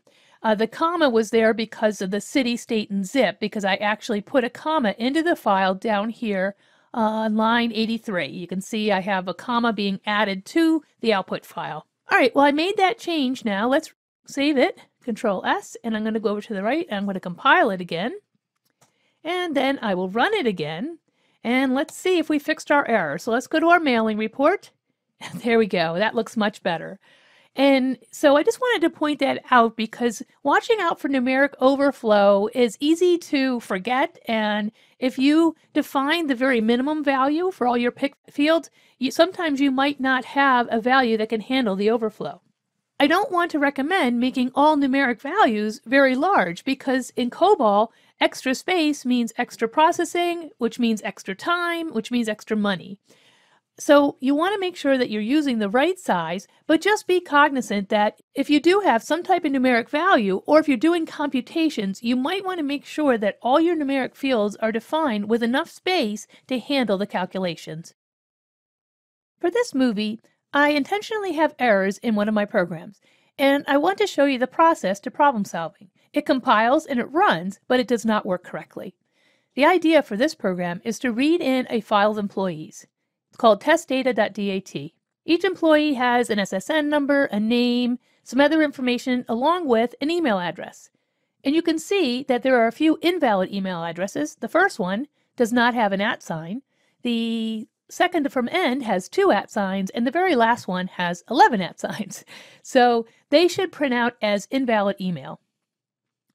All right, before we start to look for the errors, let's run the program and see what happens. So I'm going to make sure I compile it. So I'm going to do a cobc-x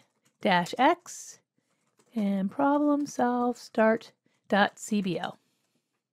All right, so that worked. Now let's run it. Oops, I spelled something wrong. Oh, I forgot the slash. There we go. All right, well, that really doesn't look too good, does it? It's odd. The first 2 look okay, but then when it gets down to Dolores Kingston, there's an extra space there, and just everything else gets all kind of messed up. And then at the very bottom, there is an error on the file, a status code 46. All right, so if you saw something like this, especially with the way the output is being presented, the first thing that I would do would be look at the way that I have the file defined as the input, because I have seen this before. All right, so if we look at our file, we can see that our file, remember, it's line sequential because each record is on its own line.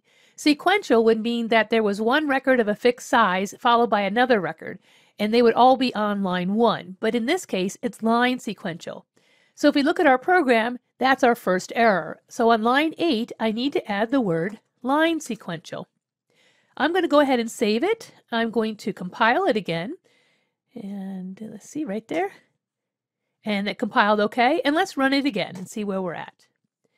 All right, well, that definitely fixed the format of the input. So that looks much better. We're down here at the bottom half of the screen in the terminal window. So it looks like it printed everybody okay. We have the invalid email for Danielle and the invalid email for Vincent Jones. But what's odd is that Sean Walsh does not have an invalid email message. So we'll have to look at that. But the next thing that I'd like to look at is the error status of 46. The error status 46, if you look it up, it says that a subsequent read operation has been tried on a file that was open in input mode, but it received a not valid because a prior read encountered an end of file. Okay, well that kind of tells me that it read through all the records, and that makes sense because Sean Walsh is the last one, but then it tried to read for another record. So somehow my program is not hitting that end of file, or if it is hitting it, it's still trying to read another record after it does that. So let's scroll down to where we do the read. Remember, normally we do a priming read, and then we go ahead and read all the employees. So this could actually be caused from two problems. If we look at the program, starting on line 68 is my begin paragraph. I go ahead and open the input file, then I process all the employees. But because I don't have anything to tell the compiler and the program where to go next, it goes ahead and drops back into the paragraph 0200 on line 72. Cobol is a sequential programming language, so it just reads through unless it's redirected. So what we need to do is we need to make sure that we perform, after we're done and we've reached the end of the file, we need to perform 0300, right? That's our stop run. Now, if we go ahead and save this and run it again, let's see where we're at. Okay, I'm going to compile it and I'm going to run it. Well, we got rid of our end of file error, but what's happening here now is you'll notice that it's still trying to print out an extra record. So let's look at our program again. So on line 70, we perform process records until end of file.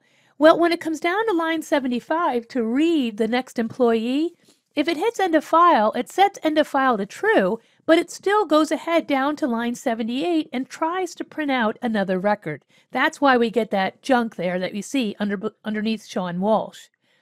So let's go ahead and let's move things around a little bit. Let's move this down to the end. So that way it won't try and display an employee when it reaches the end of file. But when I do that, I do need to actually add a priming read so that we'll read the very first record up here in the begin paragraph, and then it can go ahead down to the paragraph 200 and process the rest of the records. I'm going to save that, I'm going to compile it, and I'm going to run it. Okay, that's much better. Let me just scroll over so you can see. All right, it looks like it actually is processing all the records correctly. The last thing that I noticed is that it's still not telling me that Sean Walsh has an invalid email. And so let's take a look. It looks like it's counting. If I go down to validate email, it's counting all the @ signs, and it's putting the count into the variable called WSTally @. That's really strange because on 91 it says if the @ count is not equal to 1, and in this case Sean has 11, it is supposed to put invalid email. Well, that means that we need to take a look at the size of the WSTally @ variable. I've mentioned this before, but you don't get an error in Cobol if you overflow a numeric variable. So right here on line 33, the WSTally @ was set to just one digit, meaning 0 to 9. So what happened was Sean had 11, it truncated off the 1, and it thought that it only had 1. So let's make this bigger so that it can handle, I'm just going to go ahead and put 3. That way if they put 999 @ signs, we're still okay. All right, let's save this. Let's recompile. And we'll run it again. Hey, there it is. Sean has an invalid email. And it looks like, let me stretch this over a little bit so it's easier to see. Okay, now we have all the invalid emails correctly. It prints out the name and the social security number with the dashes. Everything looks good. So I hope this helped to identify where to look if you encounter some of these common problems. Thanks for coming with me as this journey through time when we went back to learn more about Cobol. As you continue to learn Cobol programming, there are a few sites or resources that might come in handy. The first one that I recommend is the GNU Cobol guides that are available here at the GNU-COBOL.sourceforge.io. Next, IBM has a whole knowledge center that has many different resources, but there is a programming guide for Cobol. And one other thing that I didn't talk about in this course, but definitely would be a good skill to have when it comes to Cobol programming, is to learn more about how to connect to DB2. DB2 is IBM's database that you can use with Cobol.